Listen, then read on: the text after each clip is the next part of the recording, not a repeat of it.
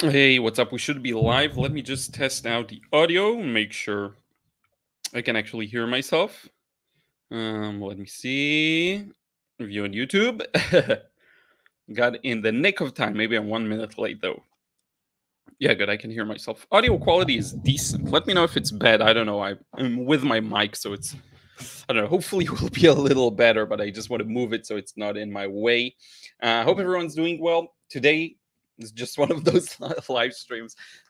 You ask me questions, I answer. We can talk about anything you want. Doesn't even have to be, honestly, a question. Just give me a moment here. It doesn't have to be a question. It can be just like a topic you want to discuss, right? You don't have a specific question in mind or anything like that. I can show you a bunch of stuff I've been working on. I can share with you a couple of things if we want to later, but it's all open. Actually, next week we're going on a vacation for a week. And so I've been working hard on scheduling some videos for you, which is why I've been a little busy and I didn't want to devote this live stream to doing something complex or like a painting process. Just wanted to relax and talk to you and see how everyone's doing. And I will, of course, give you an update about what things I'm working on. I'm working on a couple of good, kind of long-term things. Thank you so much, Alan, for letting me know the audio is okay. Let's go from top to bottom and see who's here. Hey, Ren, how are you doing? Thank you so much for the kind words. I really, really appreciate it. Hey, Megan, how are you doing? Hope everyone's doing well here. Cheryl, how do you paint dappled dog fur? So what's dappled? Is that like wet dog fur? What's a dappled fur? Oh, is it like multiple colors? Okay, okay, okay. I see. Like with this pattern. It really depends, you know. A lot of uh, my decision making process in how I paint things is what's the message. If I want to show the dog up close and the dappled fur, I'll just paint that. I'll paint those dapples, for lack of a better term. Um, but if the subject is the dog as a part of a background, I may simplify it to just a smooth gray, you know? So it really will depend on exactly what I'm trying to convey. Let me see if I can get my light a little closer to me. Here we go. I think this should be a little better. I mean, yeah, we'll see. There's a bit of natural lighting and then a bit of lighting in front of me and my ring. But it's something I can demo at some point, right? The ultimate answer would be to actually show you how I do this. Hey, Miranda, how are you doing? Hope everything is well. Hey, Cubs win. Hi from Texas. Glad to hear your answer to our questions. Yeah, definitely. That's going to be fun. Electric Hen. Hi. That's such a cool username. And the picture makes me laugh too. Hey, John. Hi from Bergen, Norway. Or Jan, is it? I think it's probably Jan. I can see and hear you well. Hope everyone is well. Thank you so much. DNF, awesome. Morning from Canada. Thank you for being here. Hey, John. Hope everything is going well. I do plan on filming a video soon, kind of playing around because I talked to you about starting to use more hot press paper.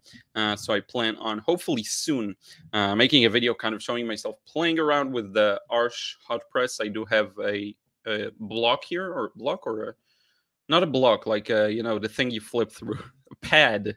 I have a pad of that, and I've been having some fun. You've probably seen, some people have probably seen that on Instagram, of course, the post I did. Just kind of, and by the way, it's super hot now. Today is like one of the hottest days we've had in a while. But yeah, I hope to do more of that. I actually find that I'm enjoying hot press for the first time in my life. That the fact that the texture doesn't limit the details is really nice, actually. But I hope you're doing super well too. And sorry that I'm slow to answer always. Um, Ellen, how are you doing? Hi from Cyprus. Hey, Eliza. Hello from Dulwich Hill, Australia. Thank you for being here. Hey, Sophia from Brazil. Thank you so much. Hope you're doing well. Hey, Tom. Hey, whatever, everybody from sunny, very non-sunny, Newcastle, UK. Yeah, here it's not even super sunny. Honestly, it's just normal. But there's even a lot of like just it's a bit overcast to be honest, but the humidity is starting to go up and it's hot. Shaka Zed, you are a great inspiration. Thank you so much. Johannes, how are you doing, my friend? Hope everything is well. I'm doing really well. David Chomsky, can you explain the process of doing watercolor for comics? That's a good question. It's not really something I've experienced with. I will say for starters, the whole illustration and kind of comic angle, that would probably be done more on smooth paper. I don't think Bristol paper can really handle watercolor that well. But with like smooth paper at the very least, I think it's almost like there's this knob, like a volume knob, that is, or like a scale of how you go from realistic to more illustrative. And as a watercolorist, I really enjoy the more realistic approach of trying to paint things as they appear, like to the human eye. Whereas the more illustrative approach is more about idealizing certain things, whether it's proportions and the actual form, or it's the values and stuff like that. So very often in comics, you'll see more simplified backgrounds, or maybe the background is just one color, right? You'll see a lot of that kind of a thing. The value may not be accurate. It'll just be kind of a color and value that works. There's a lot more, I guess, artistic license, you know. Of course, it depends on your style. If you paint abstract or impressionistic or expressionistic or old realism style, then of course you can change things around. I actually don't have much experience for watercolor for comics. If that's something you're interested in, I would say go for it. You know, pave the path, because not a lot of people do that in like a pure watercolor sense, right? I do know watercolor is used in comics. Actually, don't know much about it, so. Oh, but I did share an artist, Little Thunder, on Instagram. She does it really well. It's like a manga comic hybrid style, and it's a lot of watercolor, and it looks so good. Blaise Maxime, and probably I'm pronouncing it incorrect. Hi from Quebec, because it's probably French, I would guess. Hopefully I did it well. Liza, my question is, did you study art in Tel Aviv, or are you a self-taught watercolor artist? So funny enough, when I started the art business, I didn't even live in Tel Aviv per se. I still lived with my parents at a kind of suburb town.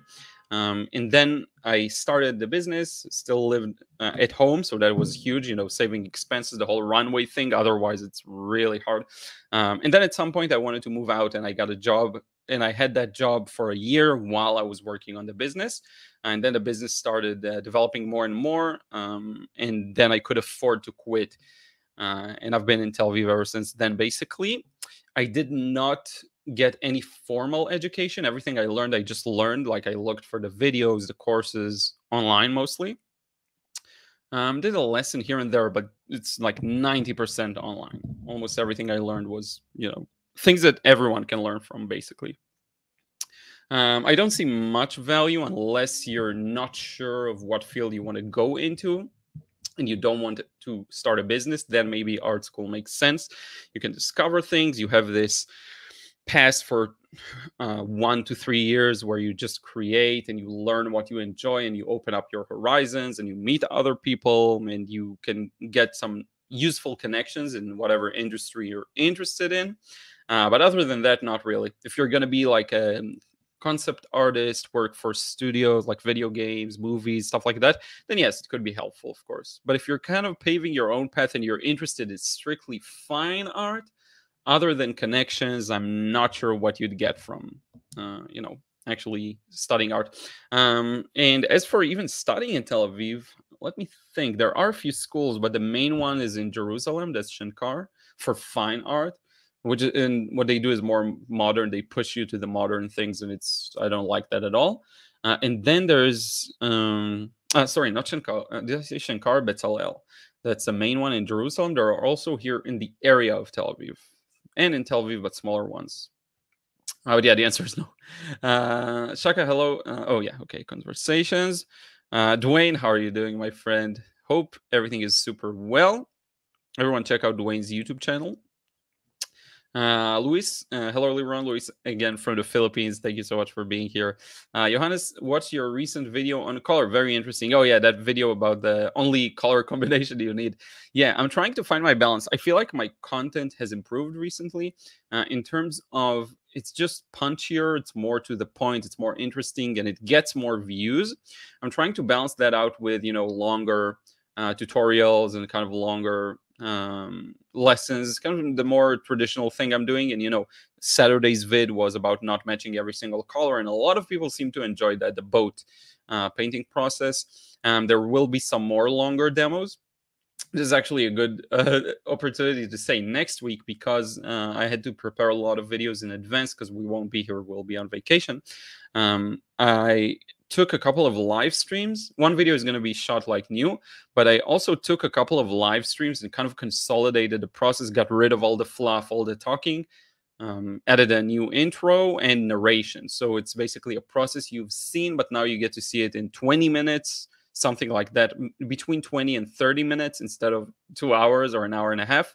So it's going to be interesting to see how people enjoy these. I do think that because live streams don't get as many views as like the top performing videos. So if those videos manage to get to people who haven't watched the live stream, I think it would be massive value. But for some people who really watch the entire live stream, it may be boring. So I'll have to apologize about that. Hey Max, hello from Bergen. Why is your palette always so dirty? Because it doesn't matter. I just add a bit of water and it really cleans it up real fast. Plus, I like the kind of look of all colors are not fully pure. It's funny because I do like to use pure colors, but I also like in many paintings to every color will have a bit of the other colors in it. Because sometimes I like that look. It's more nuanced and it's not just like a pure blue, a pure yellow, a pure red. That has its place. But I think the backbone of my paintings is including some of the other colors in every color. So like my blue will have a bit of red, a bit of yellow. And I don't care if it's a yellow or red that are different from the palette I'm using. So if I'm using a 3 colors palette, but I have a bit of red left over from a different palette, a different color from these 3, I don't mind that it mixes in. It's a good way to save materials and not waste a lot. Every time you clean it, you just get rid of a lot of beautiful kind of gray mixes. So why do that? I guess that's the point. And I paint everything with that palette and it seems to work. So, Dwayne, question, how do you come up with your video titles? Yeah, that's a tough one, and it's a part of the things I improved in the recent couple of months. A lot of thinking. There are some recipes, quote unquote, for giving your videos more of a potential of becoming viral. And there's actually a really good video on the topic. I'll write it down. I'll just message it to you. I have you on Instagram, right? I think. I'll write it down so that I remember. Viral vid.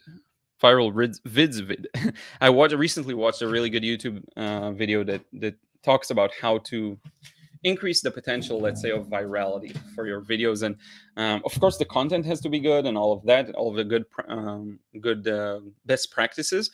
But for the most part, like the actual views come from the thumbnail and title.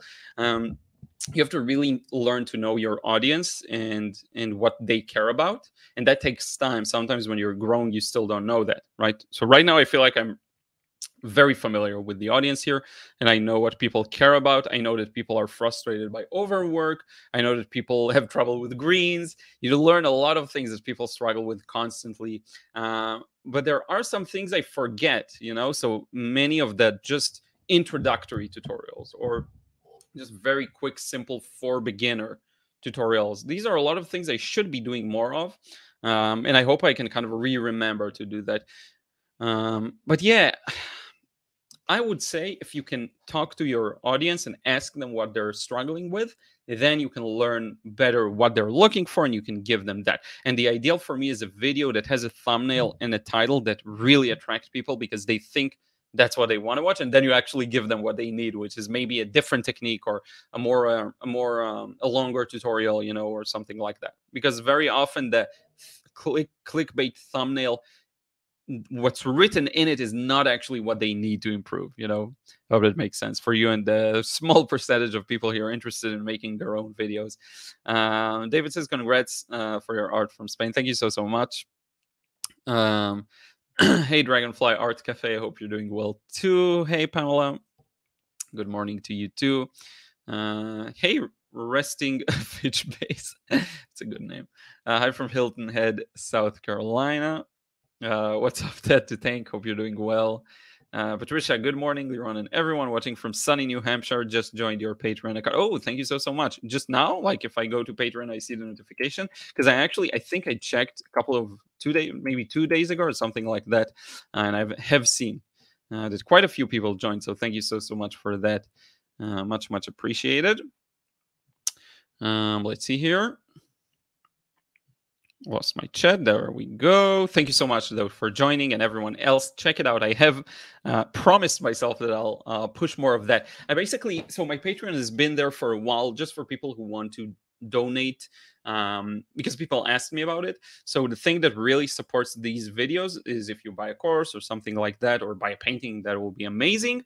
And then if you want something that's a little, lower key, and could be a lower amount of money than you can do, like $1 donation a month or $2, and that actually adds up. So if you do that, I'd be forever grateful, and it should be in the description box. Did I edit the description for the video? I said I would, but I don't remember. Let me check if it's there. I think it should be there.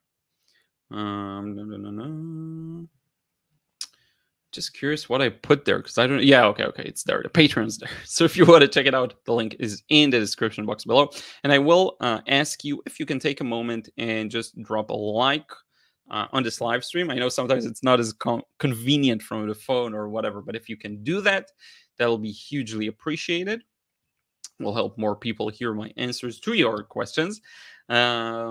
Ralph says, Ralph from Maryland. Hey, how are you doing? Paula Campbell, good morning. Looking forward to lots of art talk. Hello from Yorktown, Virginia. Thank you for being here. Hey, Archidream, hello. Hope you're doing well. Hey, Tanga, hope everything is well. White Reza, how are you doing? Liza, Dull Itch. Oh, okay. Oh, nice. So it's Dulwich or Dulwich. Do I pronounce the E sound or just go Dulwich? Let me know. I'll do my best. Dulwich Hill. That's cool. Mark, another Liron Marathon Q&A coming up. Hola, Mark, from Mark in Madrid. Thank you so much. And Mark, I actually have a little task wrote down for myself too. If I get the chance to be near Zikim or to paint something that has to do with Zikim, I'll remember you. Brinka, hi, I'm unable to catch these live streams often, but I try to watch them later on, hoping I can slowly improve my drawings. Yeah, thank you so much. It's been a while since I did one on drawing, so that's a good reminder. I'll do one hopefully soon. I did do a lot of drawing studies, figurative studies, manga drawing today. It was really fun after about a week that I haven't gotten the chance to. That was really fun. You can see it in the Instagram stories if you haven't, by the way. Sophia, I found your channel 1 or 2 weeks ago, and I think it will help me a lot when I get back to Watercolor. Cool. Yeah, there's so much there. Like, no matter your level and experience, and if you're going back to Watercolor, if it's your first time, all of that, kind of get in the loop. There's actually a playlist on the channel for watercolor painting beginners exercise, something like that. That's a good one to check out when getting started. Ralph, what pencil do you use to sketch before watercolor painting? So I actually have one here, just kind of simple one like this, number 2, medium, cheapest, simplest, the one you can get everywhere. This I just sharpened for sketching exercises. So I made it, you see the tip is a little longer, and I use sandpaper just to get it really sharp. So that's that. I also used like mechanical pencils where you load the lead, then you don't have to sharpen. That's good for smaller details. Sometimes I find that it has a hard time with very rough paper texture, and for that I will use just this kind of a pencil, but nothing fancy really. Maybe I should explore some other options, because I do know there are some better tools so that I won't have to sharpen, where it's just a lid and you can kind of like a mechanical pencil but with a thick lid, right? Then you can take more of it out and just sharpen that with maybe sandpaper, and then you don't have to do the whole X-Acto knife or something, to get rid of the wood from the pencil. So yeah, maybe that will happen. Dragonfly Art Cafe. I have a question. How do you practice composition? What kind of practice would you suggest to someone who has no vision for composition but can paint? That's a great question. I actually have an interesting answer for you. I don't think I ever said that. So it's an interesting take, maybe. Let me take a sip, dramatic sip. one thing that I think will really help you is to, once you finish a painting, to really analyze it. Look at it and ask yourself, like, what don't I like about it? What would I want to improve in terms of anything, whatever it is? Now, very often you'll find that things bug you in their placement. You're like, I like this, but it should be more to the right, or it should be more to the left.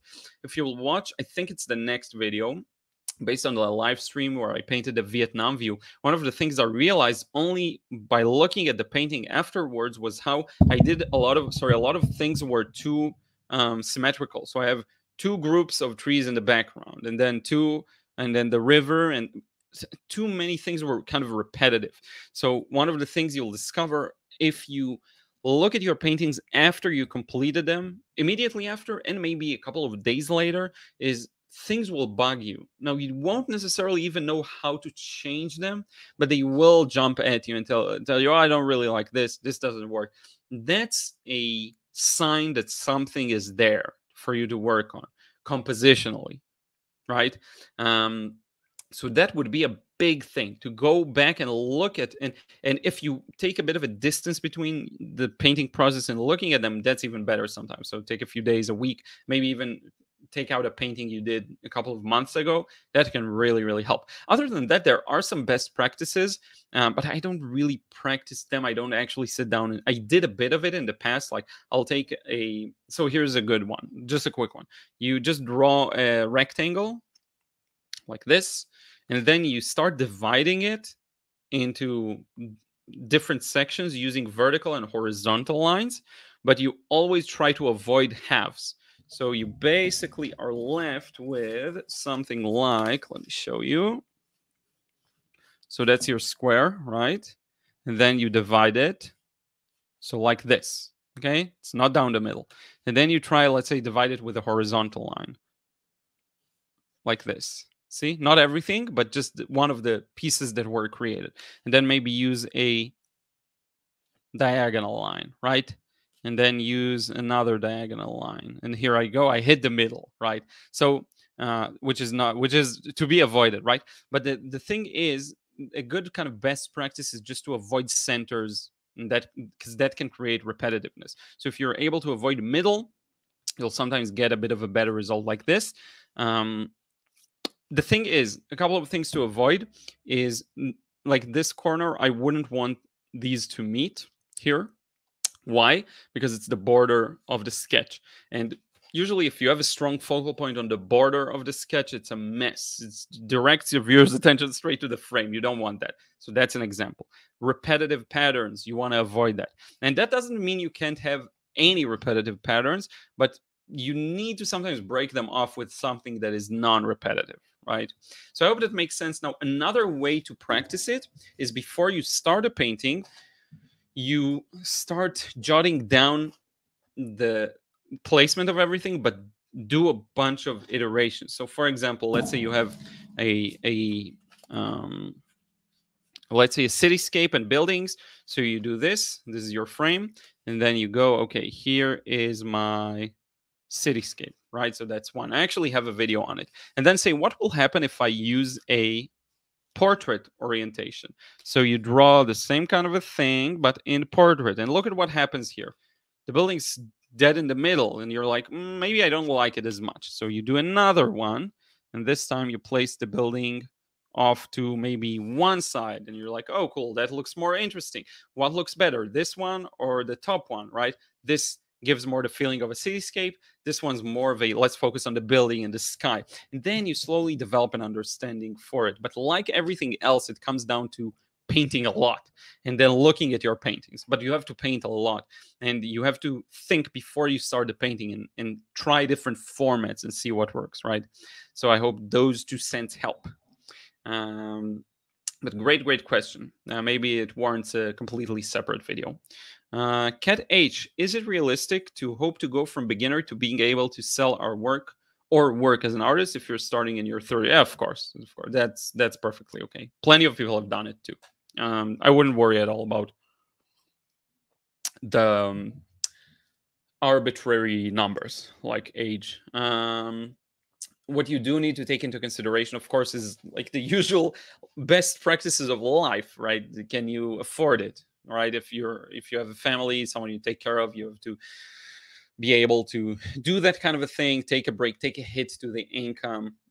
If you can do it on the side at first and not go full time, that's great. You know, all of these considerations that are very important. So aside from that, I would say it's definitely possible. I started what is considered in an age that's considered relatively late. It's not super late. I started seriously when I was 23 or maybe something like 23, I think, which sounds young, right? That's pretty young, but I had 3 years of military, and in any other place I could get started right out of college. And many people draw as kids and continue drawing their entire lives, right? And I drew as a kid, but I did not continue consistently. See what I mean? There's always like someone who had more time, more of a runway, more experience.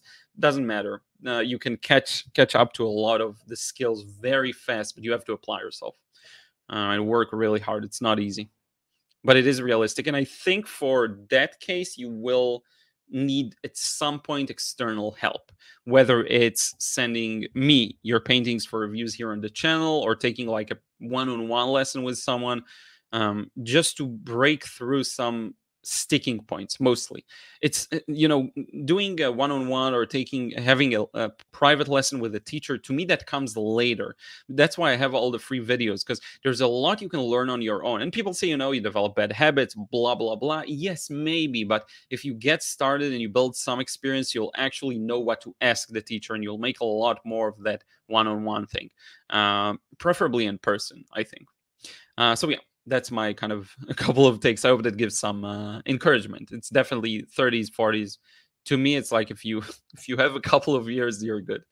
Archana or Arcana, I'm not sure. Patil, hello from India. Thank you for this opportunity. My question is about value. How to improve in value in transparent watercolor? Yeah, that's actually the way you phrase that question is really good. Because of the just a second, I got a message I need to maybe respond to. Just 1 second, sorry about that. So yeah, it's good that you phrase it using the transparent watercolor phrase, because that's really difficult. So I'll give you like one, because there's a lot and I have a lot of videos on values. I'll give you one very targeted advice. Print the thing you want to match the value to and see the value more accurately, and then use one of those viewfinders, right? That I use the squares that you use to just see a small part of the scene. I have a couple of videos on the topic. You can search the channel, but print it out so you can see it side by side with your watercolor paper, because it's very hard to gauge the value from a screen, especially because the screen is bright, the paint is transparent, the paper is sometimes more tinted than the screen, so it's just a mess. Print out a photo in black and white and use that viewfinder, move it around the photo reference, whatever it is. You can even just grab a magazine or something like that and try to match the value of what you see, and just do that constantly, again and again and again and again. I think that's the best way to improve. But yeah, I hope it helps. So let me know if anyone, you or Archana and everyone else, if you have a follow-up to a question, just let me know. Joanne Labelle, hey Liron, Joanne from Canada. Question: with teaching as much as you have lately, how much have you learned, either about yourself or your art? That's a good question. About myself, I think I learn on a regular basis, because I do daily kind of personal growth time. I have that every morning. I try. If I don't get it in the morning, I do it later on, where I meditate for a while, I write down, and I do a couple of other exercises, and that really helps me in the long run to at least stay on the path of personal growth. I learn new things every day. It doesn't mean I find solutions to problems, but I learn a lot. About art, yeah, that's tough. It's always a tough balance. The more you create content, the less you can just paint for yourself, and that's a very big challenge. And like always, I've been considering from time to time to lower the intensity on the YouTube channel. Maybe move to 2 videos a week, one live stream, one video, or maybe just one weekly video. And I keep kind of moving in between those. Usually the conclusion I get to is that I can become more effective still in my time management. And if I manage my time correctly, I should have enough time to paint for myself. That being said, I had like a 6-month period where I felt like I wasn't growing much in my art, and that ended about, I would say, a month ago. Now, I don't know exactly what happened, but it just ended. And now I feel like I'm really on my path. So much better. But yeah, it is a challenge, as you focus a lot on filming, that takes a lot of the focus away. So you have to learn how to balance that out. Miranda BS, could you please elaborate the process of painting roses? Yeah, I can do a video on that. I think it's not a verbal thing. I'll do a video on it. I have one, but I don't really like it. So I'll do a new one. I'll write it down. Staline. Which waterproof fine liner pens do you use? I've been investigating the ones I own to find the ones that worked with alcohol and inks and markers don't always work with watercolor. Yeah, you're correct. I actually don't have a good one, unfortunately. All of my waterproof, so-called, are not waterproof. I found that most of them do get smeared very easily. I don't have a good answer for that. I do know that the Sakura Micron Pigma should be good. To me, they weren't. Sorry about that. I wish I had a better answer. Mark, hey Liron, many good artists are self-taught, but what would you say has been the 3 most significant steps you've made to improve your confidence and technical ability with watercolor? 3 most significant steps. 1 is practicing a lot. So when I got started, first year was 3 hours a day, every day, which may not be a lot if you're just painting your entire life, but understand that I was trying to build a business around my art too. So that's the first one I would say. To improve confidence, that's a good question. To improve actually, I think sharing my art improved my confidence, funny enough, because I learned what's the way people perceive my art. So I think that would be a good one. Now I will give you one for technical ability, and that is working on techniques individually. So I'm a big fan of, if there's a technique that challenges you, practice doing just that if you can.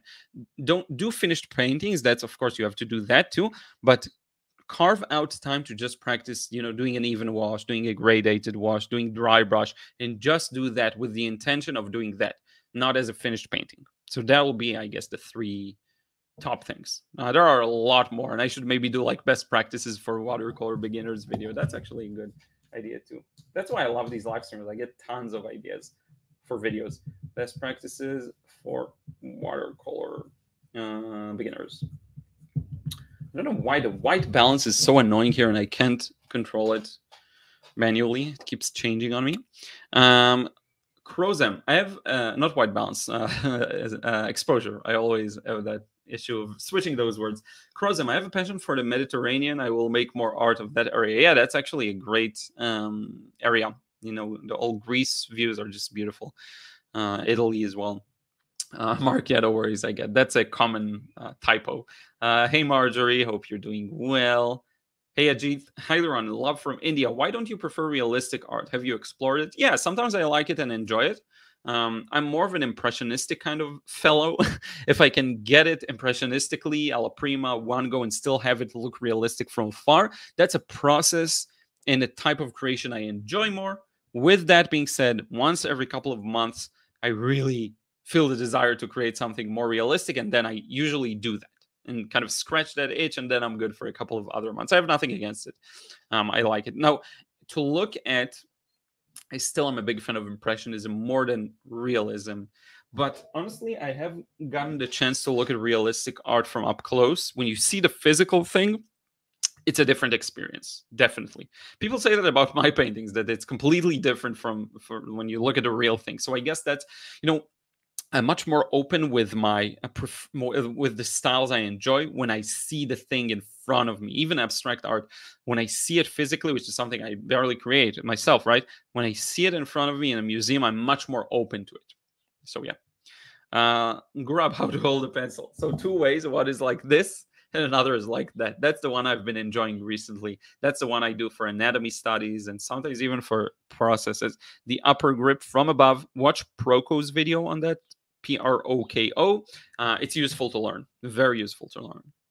Resting fish base for large white subjects, house, church. Is it better to not paint the white area or use white paint? If it depends, how do you decide? I like to skip if I can, right? And then I use white paint just if I have no choice.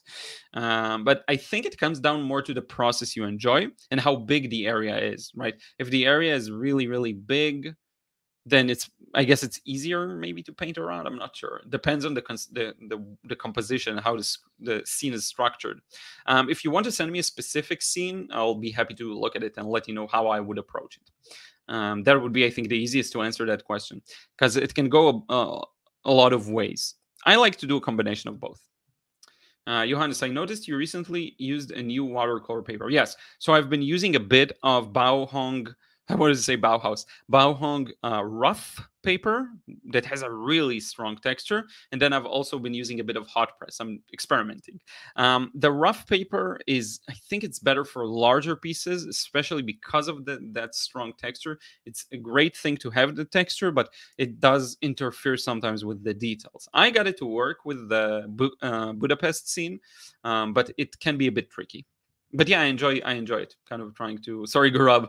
I don't know why it sent those messages tons of times. I'll have to put you in timeout if it continues, but it looks like it doesn't, so that's good. But yeah, sorry, we were here. I enjoy experimenting once in a while. That connects to how to improve over the long run. You have to continue experimenting, breaking your own patterns. I bet there's like 20 things I'm doing just out of habit that I could break and still get good results and maybe improve. So it's a good thing considering once in a while. Louis, what can you suggest for beginners in the watercolor art business, i.e. having an audience, how to market your work, how to make your themes and styles consistent, etc.? That's a lot of questions. You know what? I'm gonna screen capture your question. So Louis, let me do this actually. Let me ask you a follow-up. What's your if that's something you're trying to do, can you let me know in the chat what's your biggest frustration or challenge around that very same thing?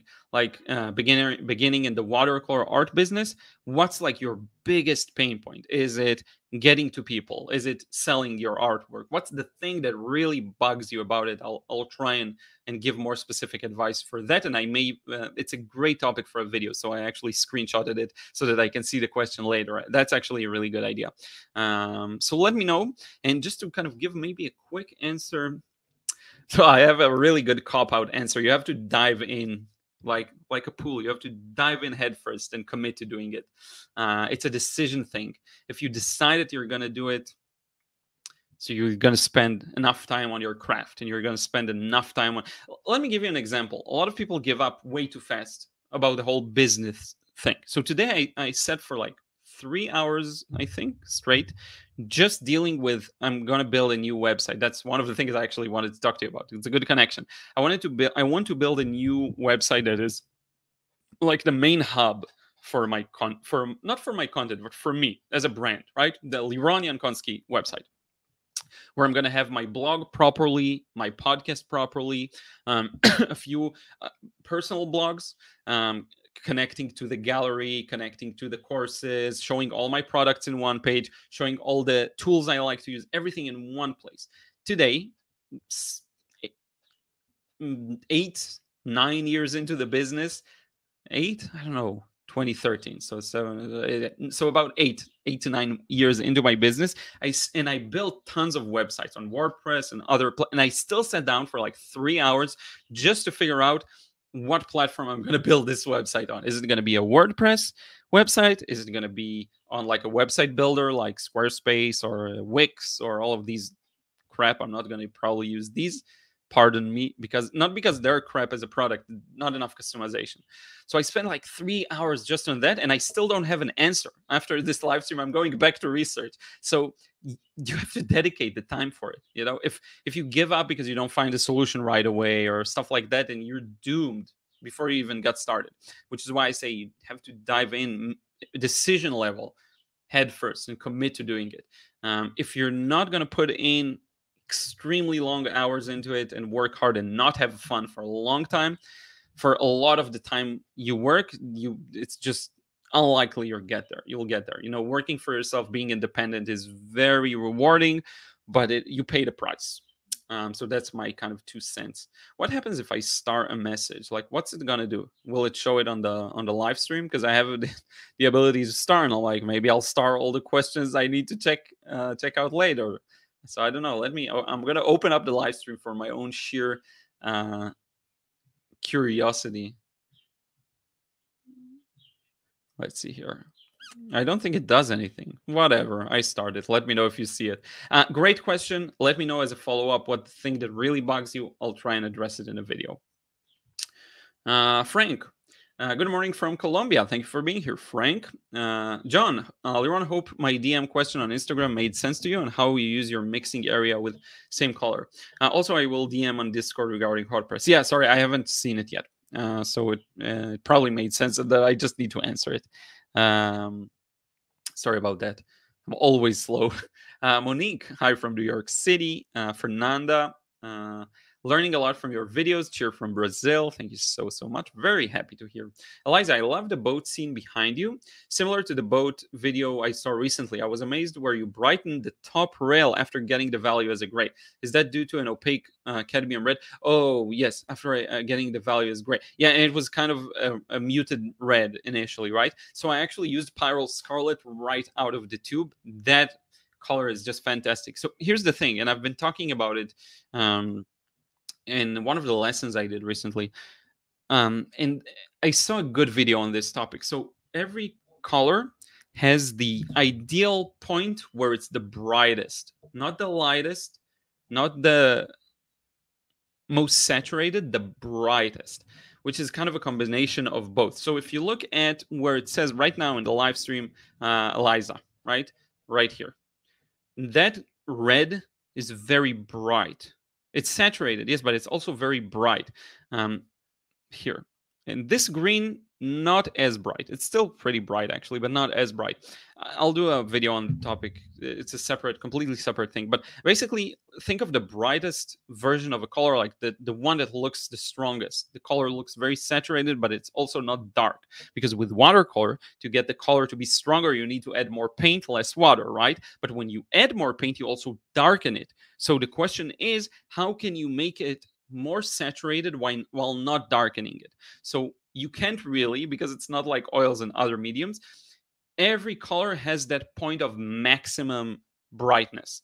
And for example, quinacridone rose, which is the red I've been using for most of this boat scene, is when you darken it, it's not as bright. The more you darken, if you look at it on the palette, I can actually show you, and you will see it on the palette. This is the quinacridone rose right here, and it's a beautiful red violet, right? It's a very strong one too, but look at how dark it is on the palette. So when it's at its strongest mix, it's very dark. It's not bright at all.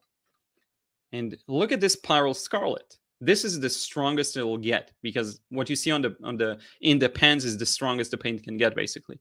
Look at how bright, meaning it's light and saturated at the same time. It is. So it has a lighter value. The lighter value side of the scale for it will give you the brightest result.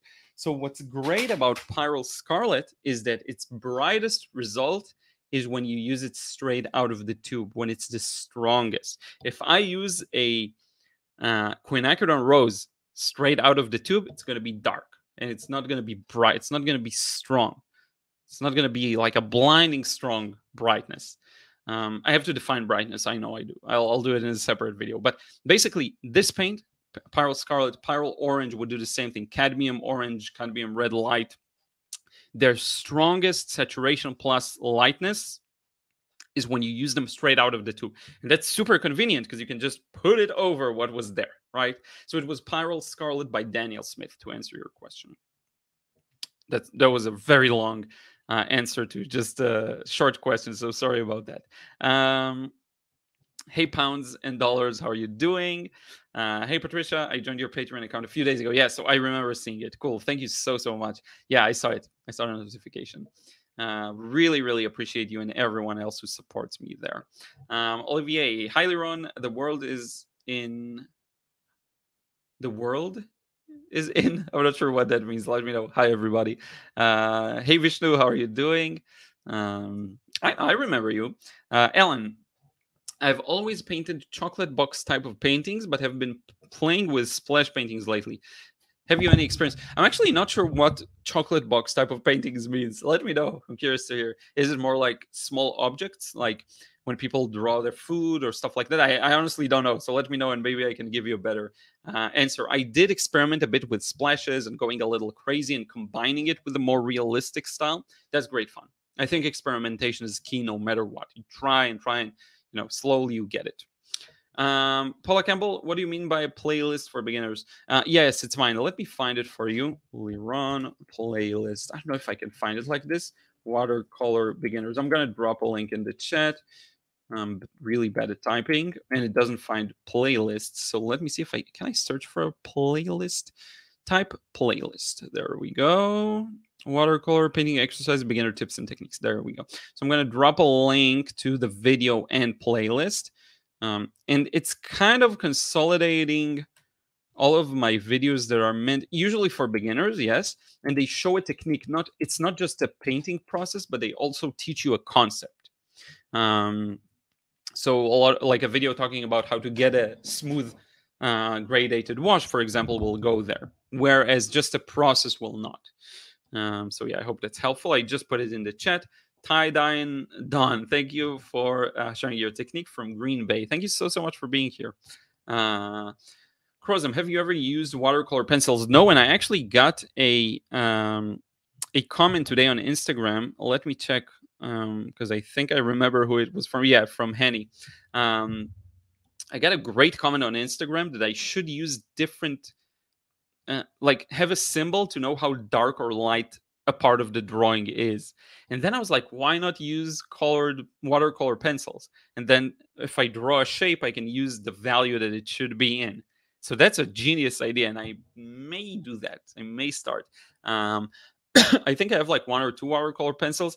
I never really got what's their point, but then I saw a couple of processes with them, and I get it. They melt into what you paint, and it looks a little more holistic, I guess. So I may do that, but I don't have a lot of experience with them, so I don't really have anything to share. Only the fact that I still haven't gotten how to use them, but that was a great suggestion. I may use it for that. You got it, Ralph. Happy I could help. Dragonfly Art Cafe, can you try Faber-Castell 2mm lead? Oh, you can try, yeah. Okay, let's see. That's the one I was referring to, right? Faber-Castell lead holder, and you recommended 2mm?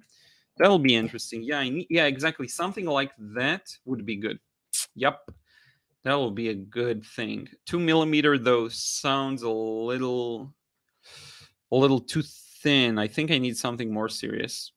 I'll look into it. I think what I have right now is about that size. But yeah, great idea to just check out the products that Faber-Castell has, because it was always in the heavy sketching aisle, and I was never into like heavy, charcoal and all of that. So I just skip it. But that's a good idea. Marjorie, my aunt Norelli Katsu has taken painting and jewelry classes for 65 years. My question, how does an artist take classes and remain true to her style? That's a good question. Remain true to their style. I don't assume that taking classes will sway you away from your style. Let me tell you what I think. If you paint a lot outside the classes, then you will develop your own independent style. You get what I'm saying? So if you're just going to the classes and that's the only painting or drawing action you get, yes, you may kind of fall into a pigeonhole of doing the same thing over and over again. But if you devote enough time to creating yourself, that can really help. Now, one more thing I will say is trying to do master studies really, really helps. What do I mean by that? Oh, here, I have a note explaining. You can start.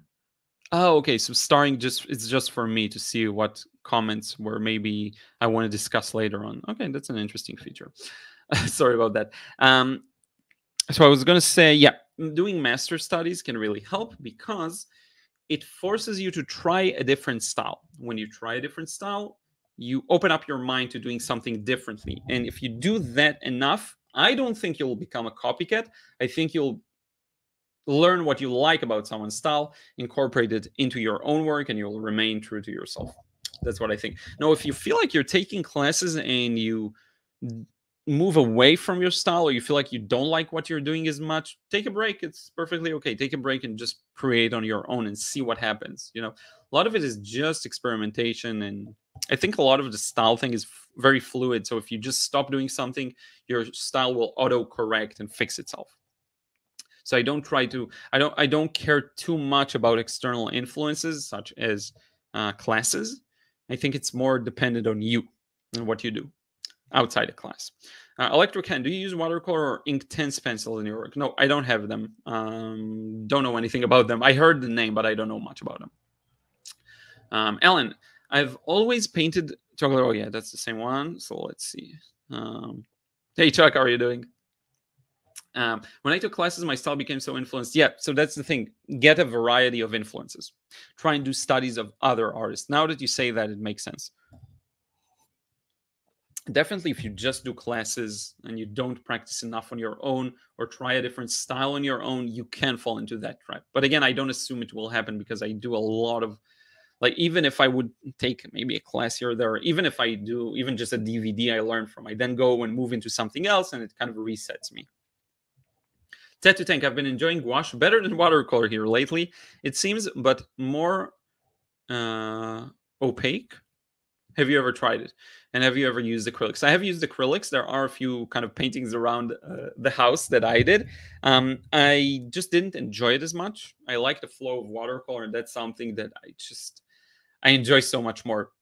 But if you enjoy gouache, go for that, you know. That'll be the best thing you can do. If you really enjoy something, go in that direction. You know, sometimes I have this urge to try something different, like acrylics. I did it. I tried. Now, if I would have avoided that, I'd keep wondering, what's it like? What's it like? Maybe I should do acrylics instead of watercolor. But the moment I gave myself permission to try it out, and I scratched the itch, I did maybe 2 or 3, not even in a row, over the course of maybe 6 months or even a year.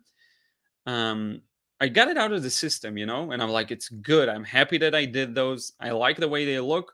But thank God for watercolor because I like that more, you know. So if you enable yourself to go in the direction that feels natural and experiment, I think only good can come out of that.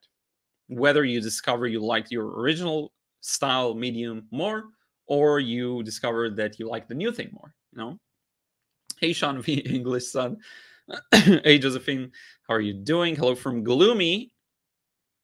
You need to continue. Marina, how are you doing? Mark, for the person that asked about composition, I can say I found the YouTube channel called Ian Roberts. I think I'm familiar with Ian, who paints in oils, but his insights into composition are absolutely on point. Cool. Ian Roberts. Prema.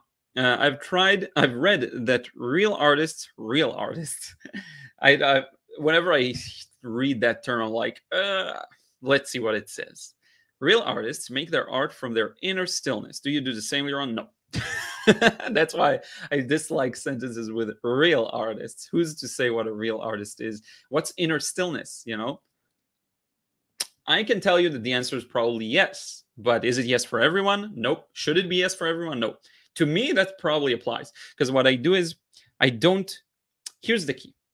Here's what I don't do. I don't sit down, try and get still, meditate, and once I'm still, paint. That's gonna be really impossible and a silly kind of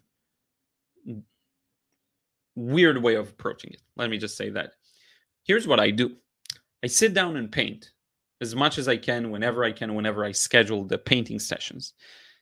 And every time I sit down and paint, I become still. You know, thoughts leave my head. I'm fully in the process. Whether I'm painting, whether I'm drawing, same effect. Plein air, inside, same. Whenever I create, my mind goes poof, which is what it's supposed to do, right? It's performance. You're in the moment. So that's how I do it, right? And I use the word, that's how it's supposed to be. But is it? Do all people create like that? I don't know. I don't think there's an overarching, like, that's the way to do it. Real artists versus fake artists. So yeah. Eliza, for composition, look at the channel Ian Roberts. That's the second time it's mentioned. So now I'm gonna look it up and check it out myself. Ian Roberts. Let's see. I'll watch a video or two later.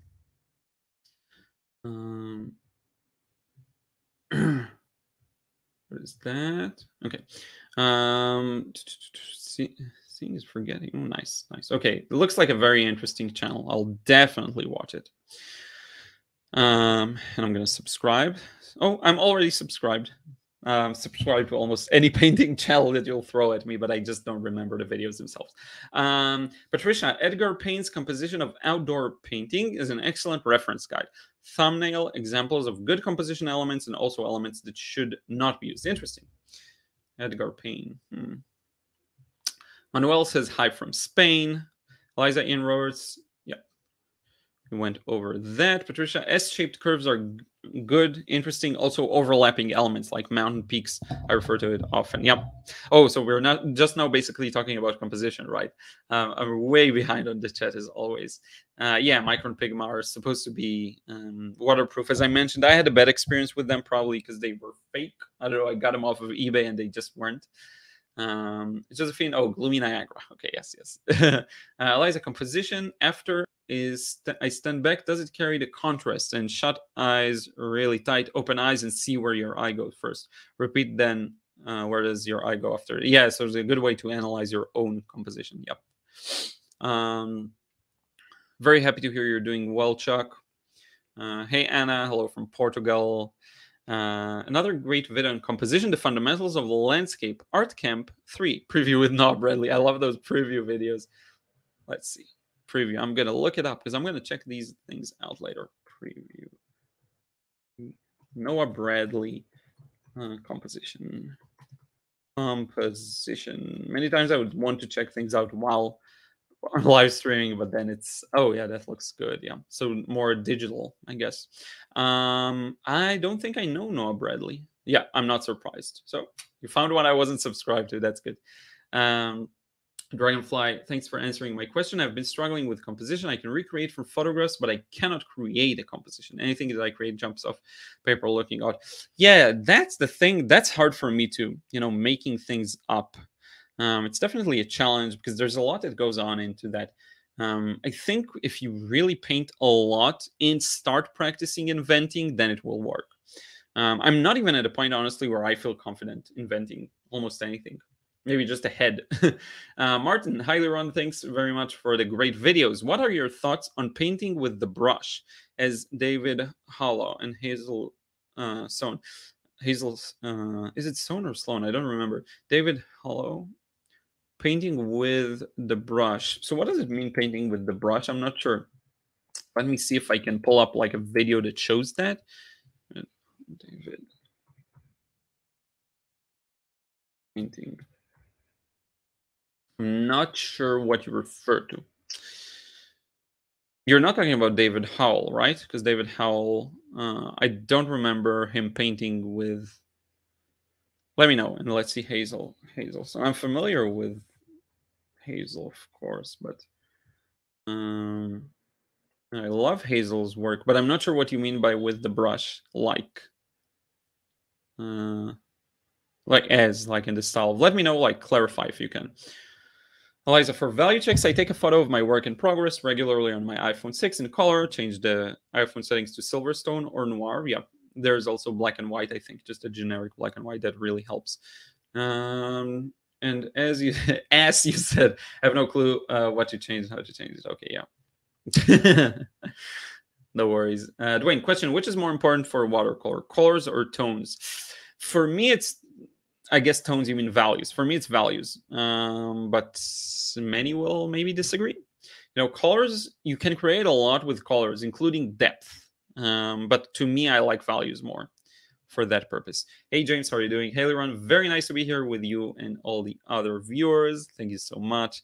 White Teresa, accurate drawing, accurate values, colors don't matter. Yeah. I don't know if I'm like as clear cut as him. I do think colors and stuff, they look good, right? And when Stan demos something in colors, it's like mind blown, right? So it's really, really good. So it's not like they don't matter at all. And he's very good at using colors.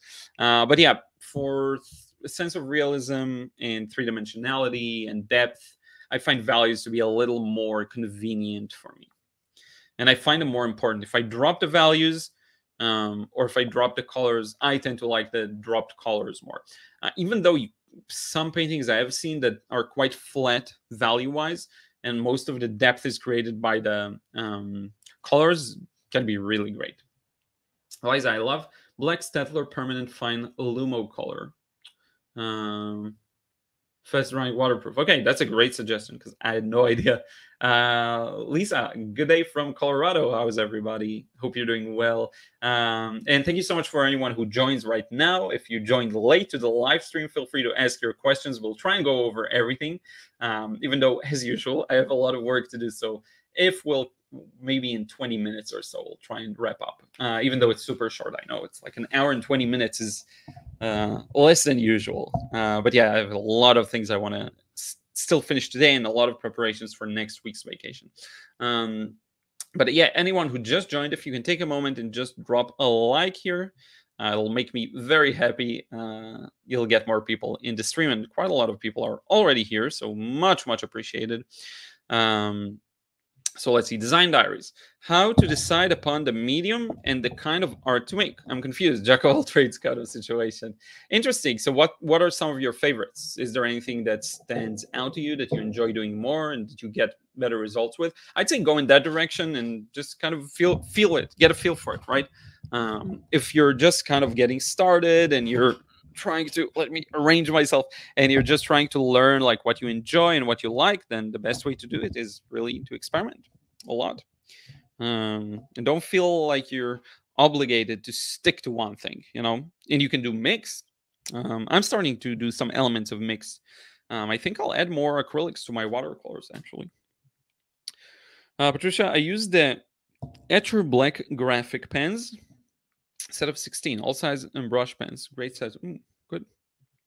Great suggestions. I'm not a big fan of pen and watercolor at the moment, so I don't need it, but that's a great answer to the question. So thank you so much to anyone who shared their favorite waterproof pens. Big C Nash, hi Liron. Regarding shadow areas, I've seen many people paint them at the start where they see them rather than the end. What are your thoughts on that technique? For me, I understand that method. Yeah, and I've seen a couple of videos that show that.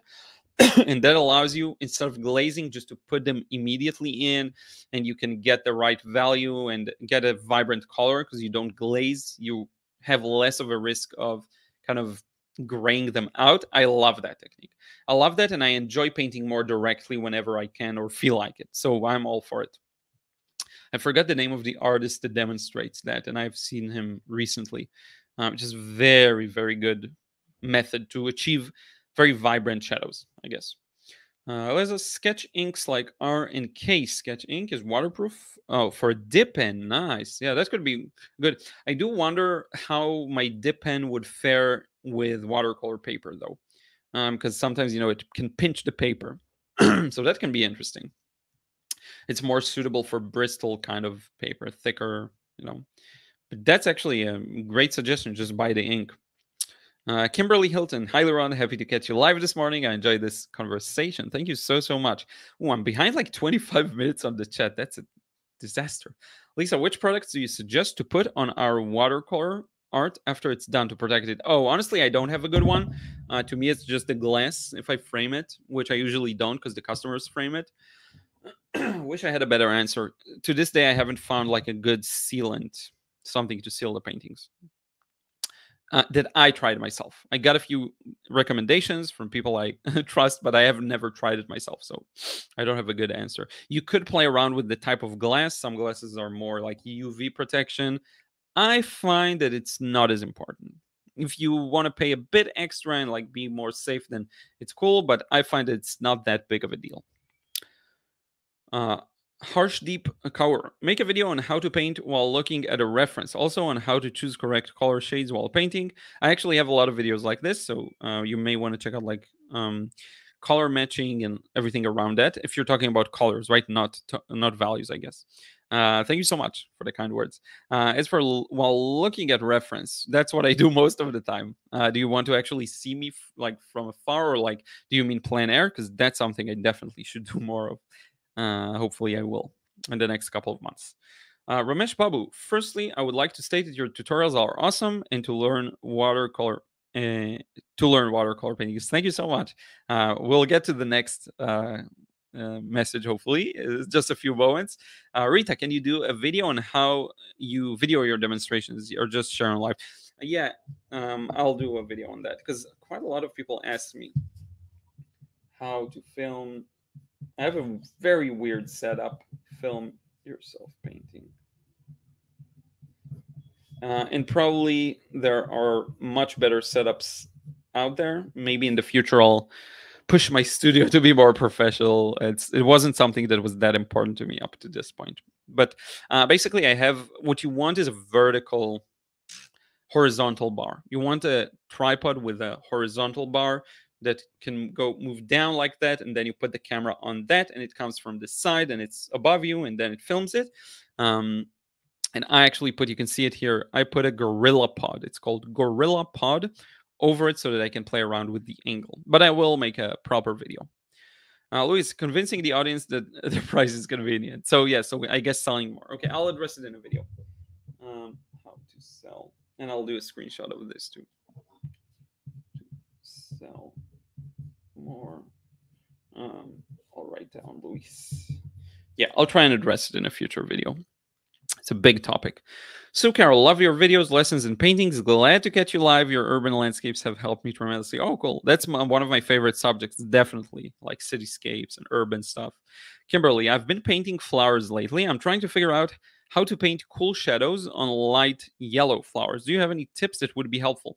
Check out my video. So it's on yellow flowers. I did one with white flowers. The process is going to be quite simple, actually. So I did this demo that was very useful. Let me find it. Liron Florals Realism, I think. What did I call it?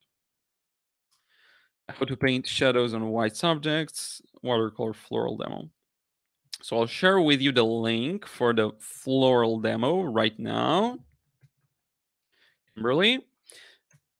So the way I did it there was just a variety on my primary colors. Now a bit of red, a bit of blue, a bit of yellow. What you will do in the case of light yellow flowers is you'll just have more yellow in everything. So when you mix your mix, just do the same thing I did, but add a bit more yellow to hint that underneath it is a yellow color. Or alternatively, do the same thing I did, but instead of using the paper white, do an initial wash tinting the florals to be yellow. That's what I would do. But check out the video. It shows just that. Zaida, hey, thank you for being here. Ramesh, did brand of watercolor will matter for good painting? If so, which brand is best? Yeah, I have tons of brands I like. So not really one in particular, I would say. Daniel Smith is my kind of go-to, just the one I got used to, and they're very balanced all in all. Saturated colors, good quality, pigments I like. Got used to them, but I like also SAA. I like a bunch of them. So here's my answer to that. It doesn't matter as much. You can use cheaper ones like White Knights that are very good. I am working on creating that web page that shows all of the materials I'm using, and there will be clear answers to all of the nuances. So you will get a lot of answers to the material questions. I hope that will help. Fesso, I'm not sure what that is. I'm gonna Google this just to know. Website for artists. Oh, okay. Oh, to build a website. Let's see. Oh yeah, I know these. I'm not gonna use them. I have nothing against them, but I don't want my website to just be like an artist website. If anything, it will look more like their website in a way. But I'm now, you know what? That really explains a lot, because I recognize their logo and I've seen it on so many artists' websites, and I was like, could it be that all of these artists use that same kind of service? You know what? I'll use it for inspiration. That's actually great. That's a great find. I had no idea they exist. That's awesome. would have never even found a way to look for them. That's why all of these artist websites have this as the icon, which is why don't they change it to their own? It's called a fav icon, because when you favorite it, that's the icon you see. Everyone just uses Fasso's fav icon. That's incredible. What about their own brand? Well, I learned something new today. That's cool. Stelline, in my collection, the pens I've found that are immediately waterproof are the Copic. Oh, Copics are good, yeah. Multiliner, fine liner, Kuretake, Zig Rider, double barrel, and the Prismacolor Premier fine liner. Cool. That's a great for anyone who wants to search all of these. Born Again Farm Girl, hello, my creative community. Gail, yes, I agree. Liron, your paintings are amazing face-to-face. Videos just don't do justice to the nuance, like paper texture, stroke, and granulation. Yeah, it's really crazy. If there was a way to better, like, the best thing I can do, I guess, is to film them in 4K, really up close, hold them up to the camera, which I should do once in a while, probably. I have an idea for, let's see. I have an interesting idea for a video. Maybe I'll do that. But thank you so much, Gail. Yeah, I remember you told me that as well. Much appreciated. Yeah, I heard that so many times. Sherlyn, no question, just saying hello from Canada. Thank you for all the videos. I have been thoroughly enjoying watching and learning from them. Thank you so much. Eliza, my brother buys his WordPress templates, a great starting point, and it's just for each client.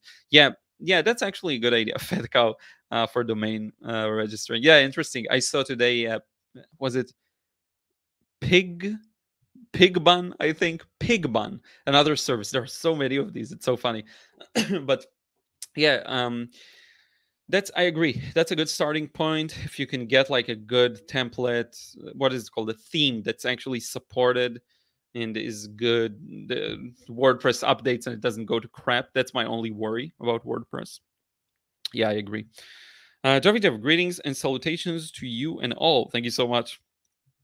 And I guess thank you for the perfect lessons. Thank you. Luis, another thing that bothers me about beginning in the business is how to engage with your clients. I don't have much experience as a business person.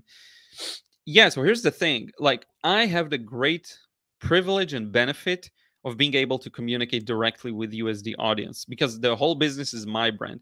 And I think the communication I have with you is much more intense and frequent than many other businesses, many other artists, let alone business owners. So what I would say is just that, what we're doing right now, that's what you should be doing. I will give you like an overarching thing I learned a couple of years ago. I internalized it completely. The audience is king, no matter what. That's like, and I'll upgrade it. The paying customer is king. So if you build a business whose sole purpose is to serve your customers, you'll do well, no matter the niche, no matter the kind of service you provide. Okay. So if you're dedicated to understanding what provides real value to your audience, customers, whatever, you'll do well. Whether it's lawn mowing business or anything else, if you listen to what the people say, and how many businesses just have crappy customer service, like, airlines, for example, stuff like that. Like, you make so much money and your customer support is so crappy. Even if they help you, you have to wait till they help you. They have a WhatsApp or a chat support, but you wait for hours on that chat support. Like, all of these crappy things, I have the privilege of not having that happen, right? Because I can communicate more directly with you, and I don't need employees. I don't need like a bunch of people working under me and doing customer support right now. Maybe when I grow bigger, I will need that, but for now, I don't. So I'm very blessed in that regard.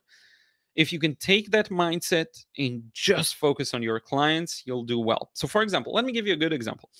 When I used to sell my paintings, and by the way, check out that video if you haven't. I have a video on how to sell more artworks in the art fair. I did for a couple of months, sold my paintings in a local art fair, very populated. A lot of people come there twice a week.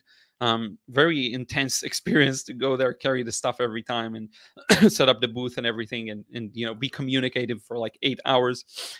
Here's the thing. Whenever someone approached my booth, it would always be about them. I don't exist. I don't care. It's not like, oh, check out this painting, check out that painting. No, it's always conversation. That's the first thing that I would do. It's just to get a picture of who's this person, right? Why are they stopping by? Sometimes people stop by because they do watercolors themselves. They have zero intention of buying from me, and I don't care. They stopped because they really like to paint themselves, and seeing someone who does it maybe at a level that they perceive as higher than them is huge. It's so fun, right? There was another watercolor painter in the art fair that I used to enjoy going by their booth. You actually can see his painting here. That's his painting. I have another one that I need to hang up. So um if someone approaches the booth just because they really love watercolor, and then I try and sell it to them without even listening to why they're here, that's a crappy experience, right? So they weren't a customer to begin with. But maybe someone is looking for something specific. You have to listen and ask them, what are you looking for? And then boom, an idea. Oh, maybe you'll like this one. I had someone that was looking for, she's from India.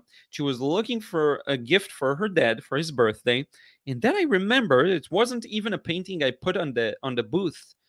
I remembered I had this painting of a view from India where I did not use pencil at all. And if you go to my channel and you search for a video that is titled "How Watercolor Painting Without Pencil Lines," I think something like that. And I just painted directly, and I didn't even plan on selling it. I had it with me like as my stock, but it was just in my kind of folder. And then I was like, oh, I actually have a painting of a beautiful view from India, and it was very interesting. It's one of my only paintings where I did not use a pencil. She loved that one. She just bought it. She loved the story. She loved everything about it. But had I not asked questions and listened, and I think, if I'm not mistaken, she wasn't even planning on buying a painting. She was looking for a gift for her father, not a painting for her father. And because we chatted a bit, we talked a bit, she suddenly got the idea, oh, maybe I'll get him a painting. Or maybe the moment I showed her the painting, she was like, oh, that could be a good gift. My father is not even into painting, but that's something that he will enjoy, right? So always about the customer, always about what they want, always about what they need. That's how I try to run my thing. I always try to listen. And I don't do a perfect job at it. People have been asking me for a long time for, proper subtitles in my courses. And it's something that just is so much work that I kind of didn't even get to doing it properly. People ask for the list of tools I've been using. I don't have that, and I'll benefit from that list, right? I'll make money from it because then I put affiliate links and people click them and buy, and I get a commission. But I just didn't get around to it. So it's not like I'm doing a perfect job with it, but at least the mindset itself, diving headfirst and making it all about the customers, that's the big thing. Hopefully that makes sense. I went on a real side tangent there, but hopefully that answers some of your questions. And actually, I don't know if you emailed me or sent me a message. Try it out. Hopefully, I'll answer fast because that's a bit of an off-topic thing. It's not painting; it's something. So I can help maybe more on a kind of personal one-on-one. Just messages here and there. Don't count on it because I take long to answer. But yeah, I can definitely do a video on the topic. Ramesh, which GSM paper I should choose before watercolor? So I use 300 grams, 140 lb pounds. Is that pounds or I don't know? But that's what I use. That's what serves me best. 600 is fun. It's a treat. The paper barely buckles, but it's more expensive, and I don't need it. And asks why watercolor is better than oil painting. I don't know because I never did oil painting. What I can say is that I enjoy the speed, the fact that I can just paint top to bottom fast, right? I don't need to mix and then put the paint, mix again, put the paint, and it takes a long time. That's the advantage. Fusso has everything you could want in a website, and they don't let them.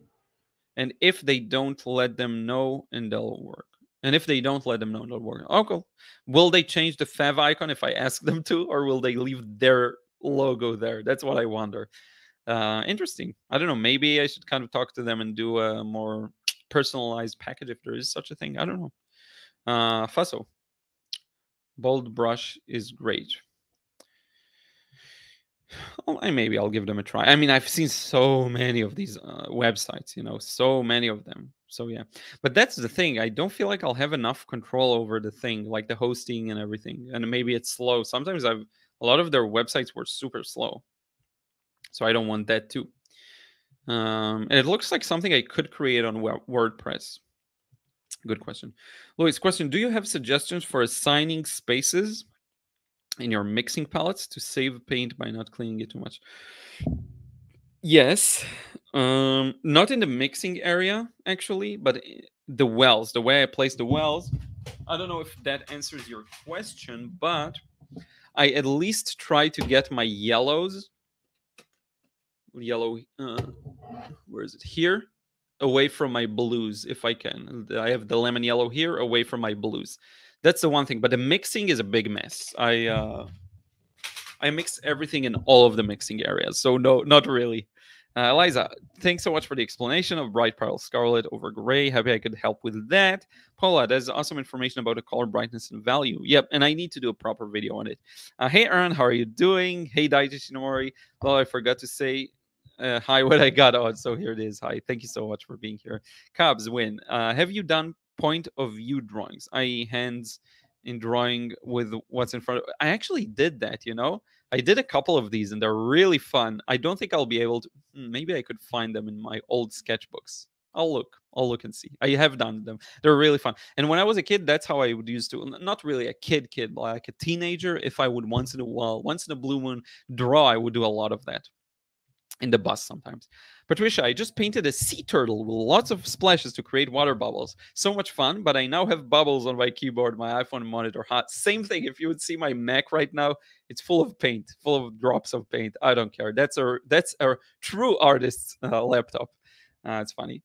Diego in Japan. Oops, sorry. Diego in Japan. Thanks for the vids. You are super talented. Thank you. How long did it take you to be satisfied with your work, to actually share your work publicly? I started sharing very early on, but satisfaction, I think it took me like 3 years in watercolor to feel like I'm producing a lot of good things that I like. Now, before that, I was already producing fun things that I enjoyed, but it was more like 1 in every 5 paintings I would like. 1 in every 4 paintings, sometimes 1 in every 6, depending on how bad the current week or day was. So maybe like 2 to 3 years to really find once in a while one that I really like, and then from there. Maybe I'm being overly harsh. Maybe even after the first year, I started liking things here and there. Maybe, probably. Yeah, watercolor pencils was my gateway drug to watercolor. Interesting. That's the first time I hear of that kind of a route into watercolor. Very interesting. Born Again Farm Girl. I really enjoy Faber-Castell watercolor pencils. Okay, good. Yeah, I know Faber-Castell's colored pencils are good too, if I'm not mistaken. So watercolor as well, I guess.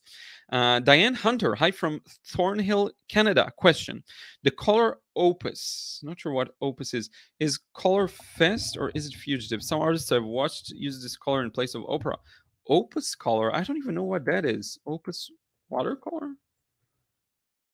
Oh, it's a brand. Okay. Right? It's a brand. So I'm actually not familiar. So it's Da Vinci's. Huh. I don't know much about it. Da Vinci, I have a serious sneeze. I have a bit of allergies in the last couple of days. Da Vinci Opus watercolor. Let's see. So is it considered artist grade or student grade or what? I have no idea. There's a bunch of like people's palettes with it. Huh. I don't know. Honestly, I don't know. I'll take some research. Opus Essential watercolors. I don't want to answer if I don't know. I can't find like a... Let's see here. Lightfest colors. Okay, it does say it's Lightfest and it is vegan. That's nice.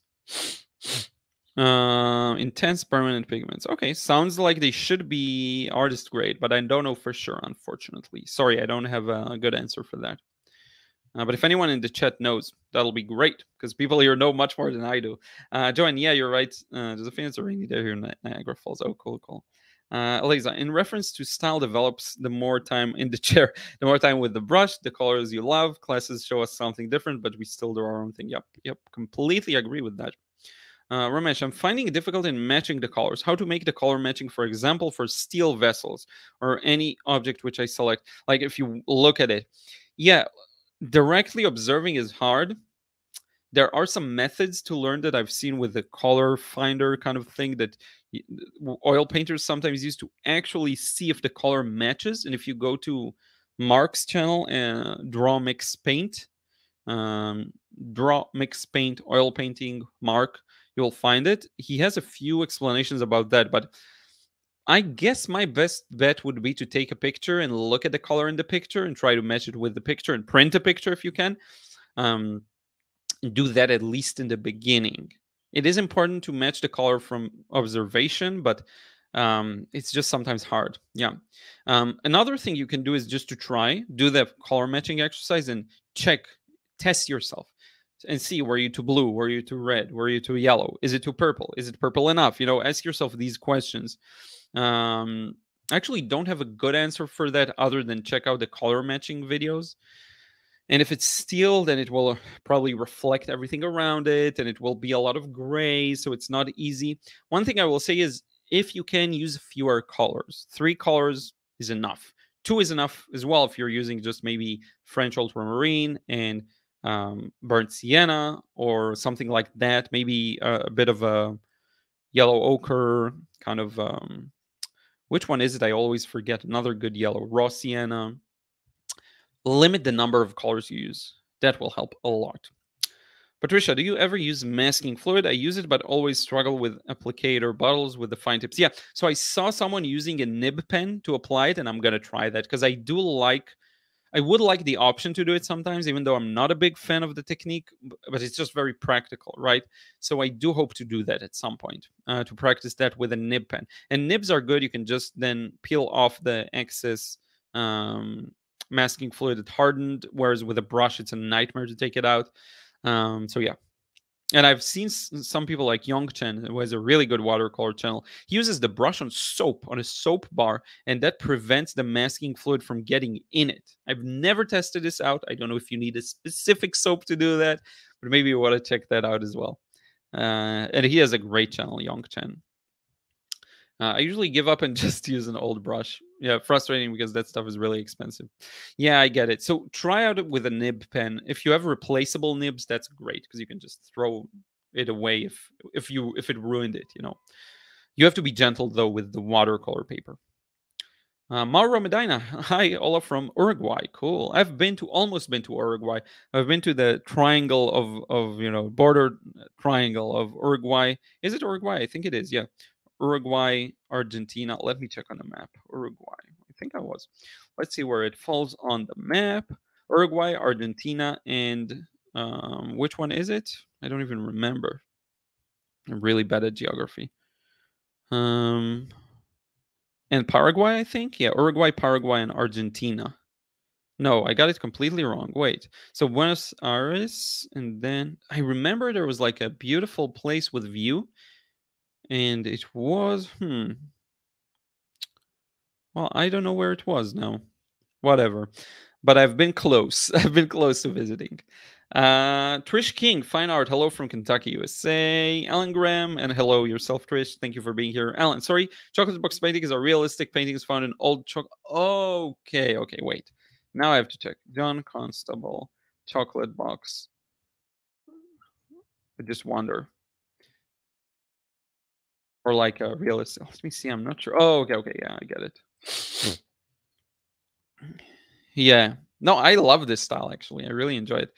Now I have to remember what the question was. I don't know if I'll be able to find it. Let's see here.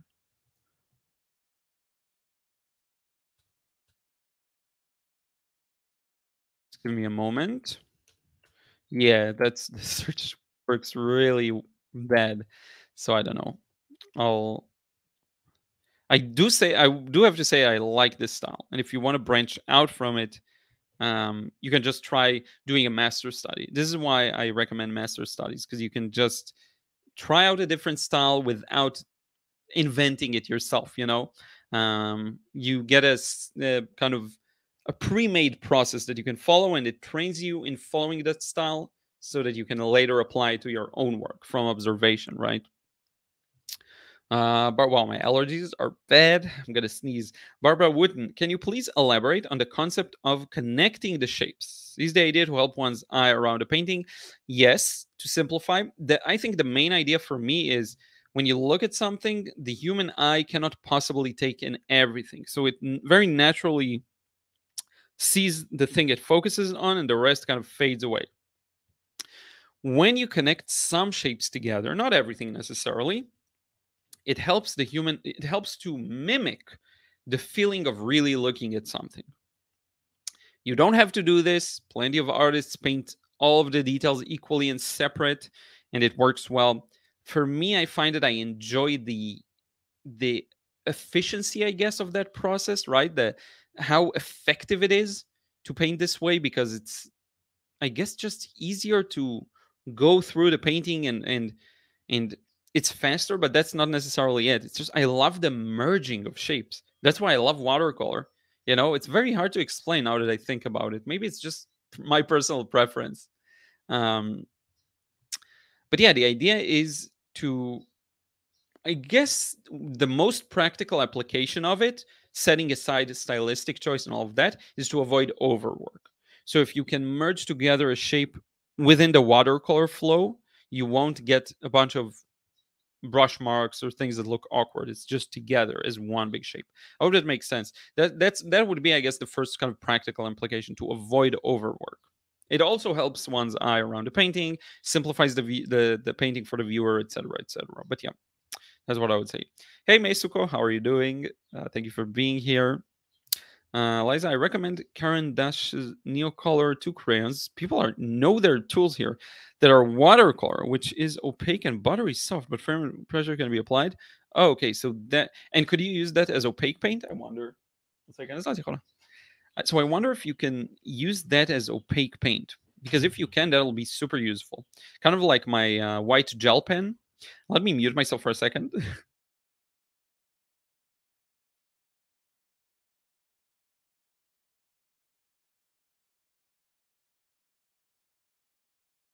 Okay, we're back.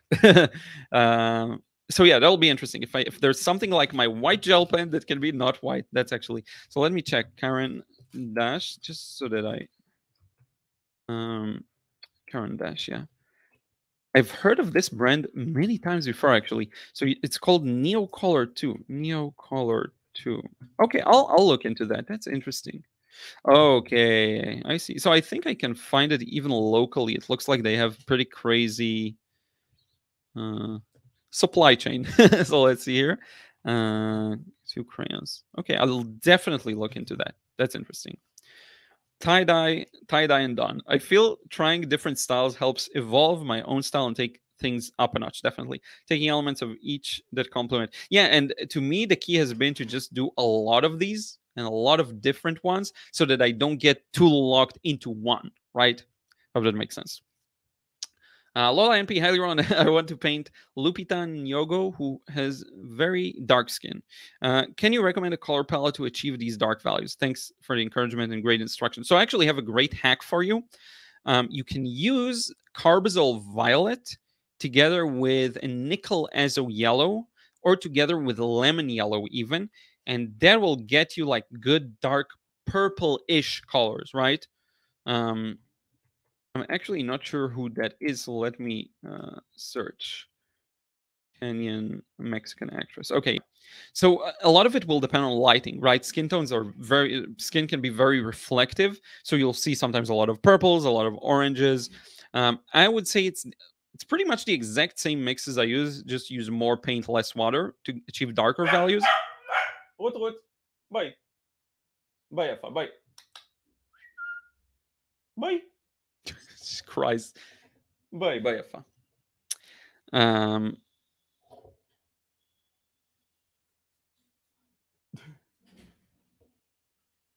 Let's see if I hope she won't bark again.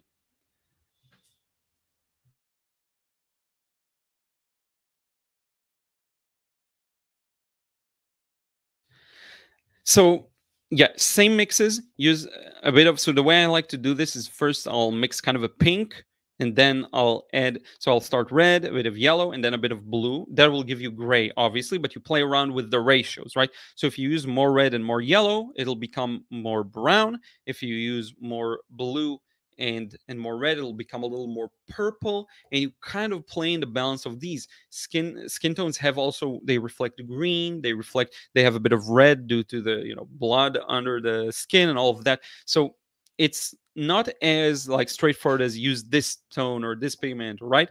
What you want to do is make sure that you have both. I would say make sure that each one of your primary colors can get dark, because that way you'll get a better range of values. So, which means using a strong red that can go dark. Quinacridone rose is perfect for that. Using a strong blue, that could be phthalo blue, which is why, again, this is the most versatile palette. And then for the yellow, I would either use the lemon yellow, as I recommended to you, like the perfect palette, or nickel azo yellow, because nickel azo yellow is still quite yellow. Yeah, it has a bit of a different kind of vibe to it, right? It has a bit of blue almost in it, but that's at least how I feel. It's a very kind of cool yellow. Lemon yellow is cool too, but in any case, switch to nickel azo yellow because it's dark. It can get quite dark, and that will help you a lot with mixing neutral, brown, purple that are still dark while using all of these, right? I hope that makes sense. Crispy, the audience changed enormously. Greetings to all from Germany. Thank you for being here, Crispy. Gail, for me, Koh-i-Noor 4mm lead holder was a real game changer as a basic drawing tool. Cool. Yeah, I have actually a couple of like a set of watercolors by Koh-i-Noor. I tried a few of them and I like them, so I'm curious. And yeah, Alan, sorry we got to it. Sorry you had to type it twice. Born Again Farm Girl. I started with acrylic painting and enjoyed the control I had, but watercolor has my full attention because it truly has a mind of its own. Yet something about it just captivates people. I definitely agree. I even like the results I got with acrylics too, like you. But yeah, just there's something that clicks with watercolor. Cheryl, when finished, do you? And I love the last name Velasquez. When finished, do you spray your paintings with a? Nope, I don't do any of that. Let's see here. How much practice is required? A lot. A lot. As much as you possibly can. That's no way around that. At least a couple of hours every week. That's the bare minimum. But again, some people may be gifted. I don't know. Maybe some people need less time. I needed a lot of time at first. I did see some people who got watercolor faster than me and clicked better for them. Maybe they took like a proper class and that's how it happened, or not. But yeah. Woodrow Meeks, greetings and blessings from West Virginia. Thank you so much for being here. Blessings to you too.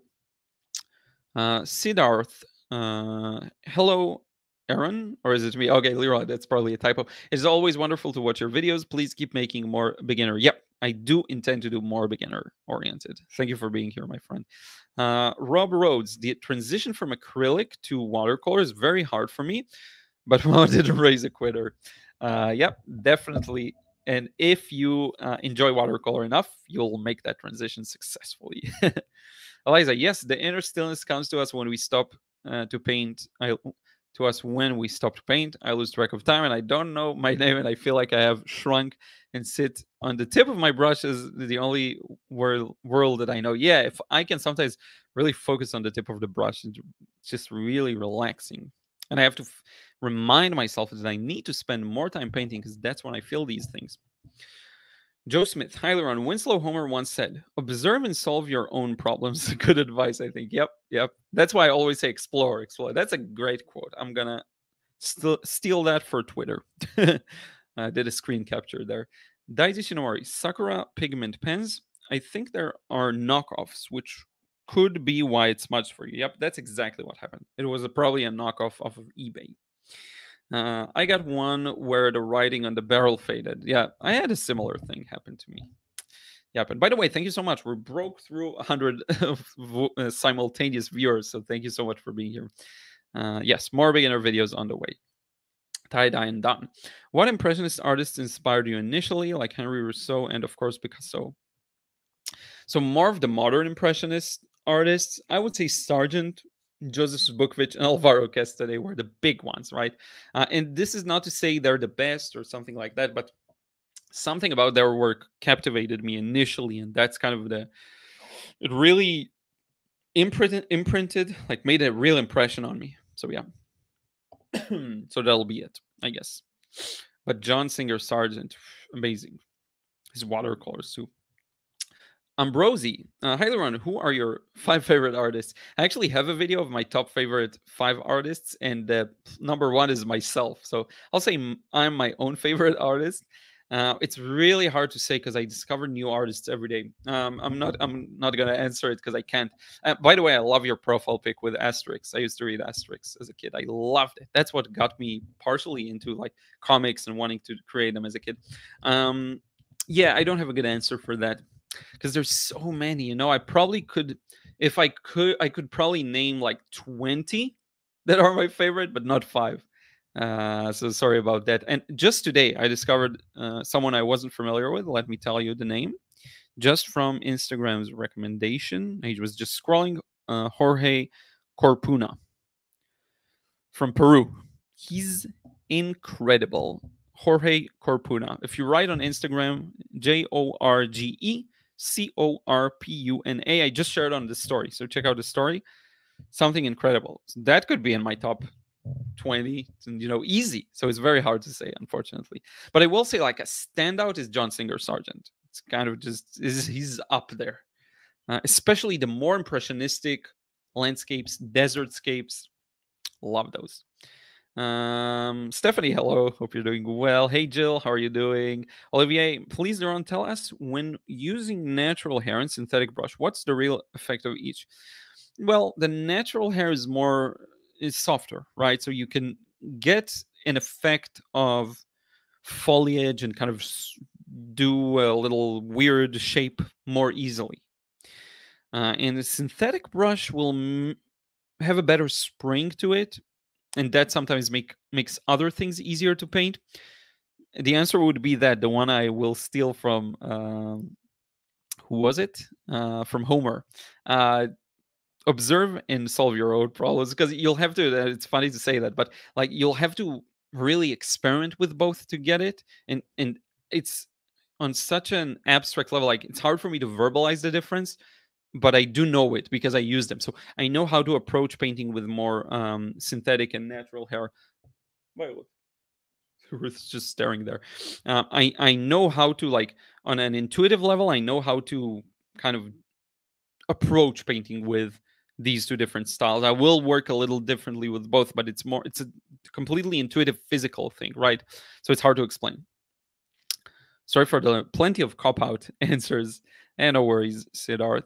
Paula Campbell, my first watercolor instructor presented a saying, value does all the work, but color gets all the credit. Yeah, that's true. I heard that several times, actually. And I will also say the large shapes do all the work. Screen capture. The large shapes do all the work, and the small details get all the credit. Born Again Farm Girl, my tip for creating your own composition is to keep your focus on directing the eye to the subject, adding an unusual twist to that goal, like a winding stream or road. Focus on odd numbers. 3 is good. Yep, 3 is good. Right. I love compositions of 3s. And if you look at someone like Chiang Chung Wei, he really explains it well. Check out the Seamless Expression website on Chiang Chung Wei workshop review. That's really good. Like, he really thinks it all through. It's not an accident that his paintings are so good, not only in the technique, but also in the composition, which you can say is part of the technique, of course, but you know what I mean. Stelline, I find it hard not to go in right away with saturated pigments. Instead of building up light to dark. I would embrace that. That may be your unique kind of work method that gets your unique result. So I wouldn't shy away from that, actually. I have a hard time working slowly from light to dark. I do have like 3 washes, but some people do 5, 6, as much as necessary, and very pale. I don't like that either. So don't think you have to change the way you do it, right?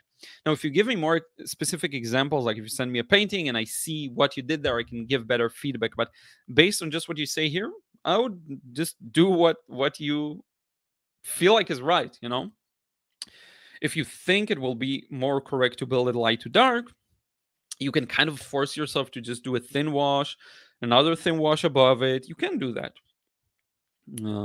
But you have to be very aware of yourself as you paint.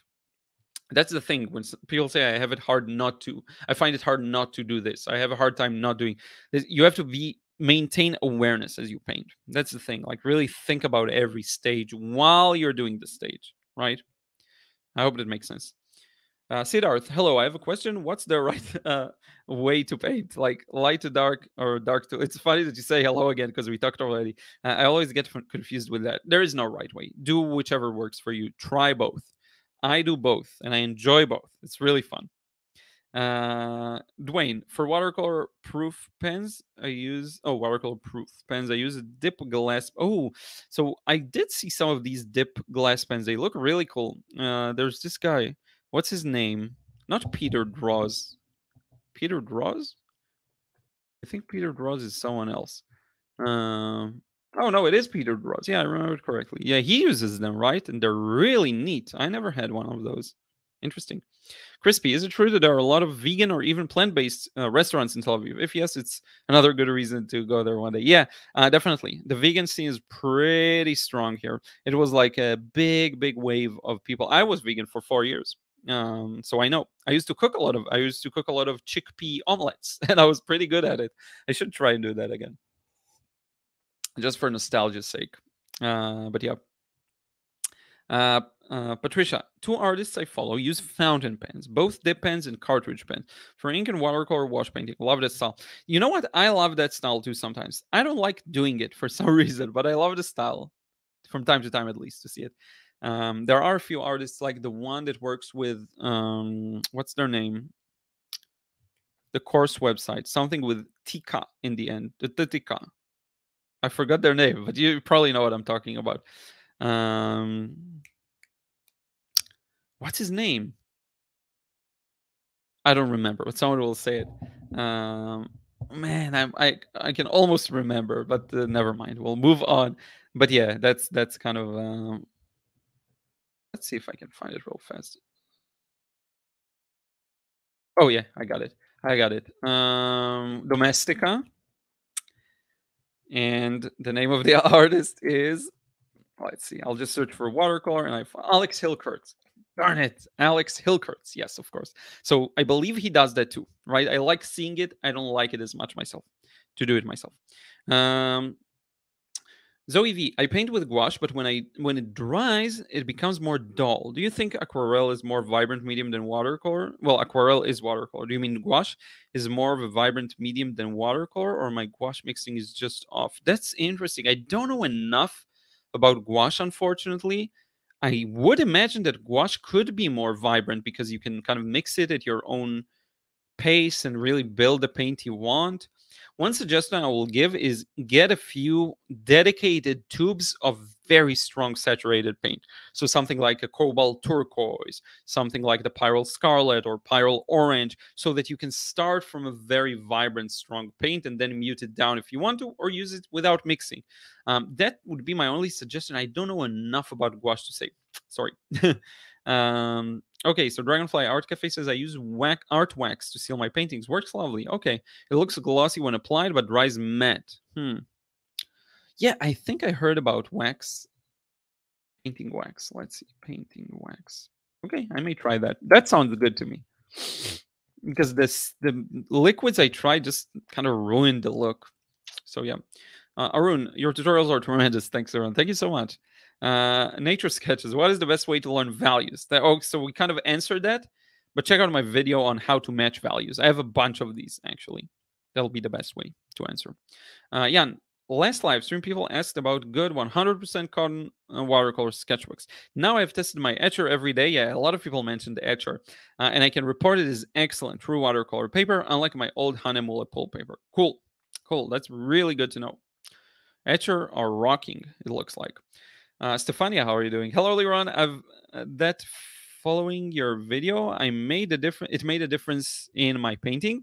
I want to say that in public. Thank you so much. Especially focus on the real point of the subject. Oh, like the big idea, right? First one I saw was Prague. Bravo. Thank you so much, Stefania. So happy to hear. Let's see here. Also waxes before sending them to customers. She warns that if you're planning to enter some competition or exhibit in certain galleries, wax is not allowed. Interesting. Okay, that's good to know. I was lucky that I sell directly, so I can do whatever the flip I want. Kristen Pennock. Hello from Michigan. Do you have any tips for doing pet portraits similar to the 10-minute portrait technique you did a while back? Would it even work considering the fur? Yes, it would. One big advice I'll give you about that: focus on the outlines of the shape rather than drawing each and every fur hair separately. The thing people think with fur is that they need to paint each and every hair. Nope, you don't. What you need to do is capture the right shapes of light and shadow. So even if it's a light fur, there's a mid-value shadow on it. And make sure the edges of the shape show the fur pattern. The viewer will understand what they're looking at. Believe me, they will. Now, if you want to send me an example via email, I'll be happy to look, and then I'll let you know kind of more specific advice. But that's because I did get to give a lot of advice related to pet portraits, and that's actually a big part of it. It's just the outline of the shape, not the details of the hair inside it that are mostly excessive and unnecessary. Dwayne, any tips on creating interesting backgrounds for your paintings? It's funny to say, like, I just paint it as I see it and try to match the values and colors. So interesting, I wouldn't know. Maybe if you move elements around to better complement the focal point, that could be one idea. So let's say your focal point is here and there's something very interesting in the background right here. Don't put it right next to it. Move it a bit so that there's a bit of spacing and you can lead the viewer into your focal point. That's one idea, placement. Another thing I would say, sometimes it's useful. Let's say your focal point has a very strong color in it that's a bit unique, like Pyrrole Scarlet, Cobalt Turquoise, very bright. You can use that same color in a smaller amount somewhere else in the background, and it will feel like it ties it up together, right? So for someone like Alvaro Castanet, uses a lot of fiery reds for his street signs and traffic lights, right? So if you include like a big red, like a person in the front that has a bit of red in it, and then you put a few smaller ones in the background, it can really help the viewer kind of get to the person, or it can help from the person that's the focal point jump to those traffic lights and guide them through the painting. So that, I think, is something I can help with. Eliza, Jane Blundell is a friend of mine, and she says a yellow flower shadow is done with the neutralizing opposite. Oh, okay, so violet. Yeah. So I do have a caveat for that. Now, Jane Blundell, I'm familiar with her work, but I just want to be sure that I remember. I do agree on that on a basic level, but there are some caveats to that. Yeah, Jane's amazing. Yeah, I remember now. But there are some caveats to it. You don't necessarily want to just use the violet. You may want to neutralize the violet a bit too, because sometimes it can be too much and it can feel a bit like more illustrative look. And if you're not aiming for that, that could be not what you're after. Okay. Kristen, okay, that's a reply.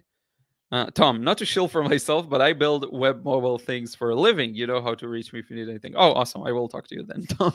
Problem solved. I'll consult with you at least. Yeah, we'll see. Because I do have like background in WordPress, and I did do like the current website I have is very simple, the lironian.com is WordPress, and that's not what I refer to. I built better looking websites in the past, but kind of for different uses, and then I quit them. So I do have the ability. I just don't know if I want to deal with it, and if something breaks. My big worry with WordPress, and you let me know what you think about it, and I'll consult with you later maybe, is just even if you use a very like highly regarded theme that looks good and is customizable and it will look like my own, what are the odds that WordPress do an update and then the theme is no longer compatible and things will just break, you know? That thing, I don't want to deal with that. Or a plugin that stops working. Are the good, let's say even premium paid plugins reliable enough so that that won't happen? That's my main worry. So I don't know. Sorry for had a weird hiccup there. But thank you so much, and great show, actually. I will talk to you. Siddharth, I really love your boat painting demonstration. That was such an eye-opener. Please make more videos, such videos more. It's so interesting because I had no idea people will have such a strong reaction to that video. I've seen so many comments of people saying that my art has grown so much since the last time, and that's the video they saw, or that this may be my best painting yet. And I'm like, I would have never thought of this as my best painting yet. If anything, My best painting is to this point would be either my self-portrait that I did in the mirror, the black and white one. And if you're really following, you know what I'm talking about. It was a while ago. Either that or like the gas cans, the recent one. I would even say Haifa, which is not like the most technically impressive, but it is just darn good. And it's very much the way I imagine my style to be. But people really like that boat painting. I don't know why. So yeah, if you can drop your 2 cents in, I'm just wondering why. Because I don't, I like it, but it's not, I wouldn't say it's my best, but I'm so happy it was helpful at the very least. Daddy Henry, how to learn color harmony. First, I would even forget about theory for a while, and I would consider this idea. A lot of color harmony is experimenting with colors and learning what you like and what mixes and looks good to you. Let me give you an example. I did not like phthalo green in the past. I kind of even hated it. But when I started using it with yellow ochre, I realized that these two work really well together. And then I discovered it works well with ultramarine as well. And here's Ruth looking at me with this look like, oh, I'm poor. Feel sorry for me. So I would throw the idea at you. Yes, there is theory.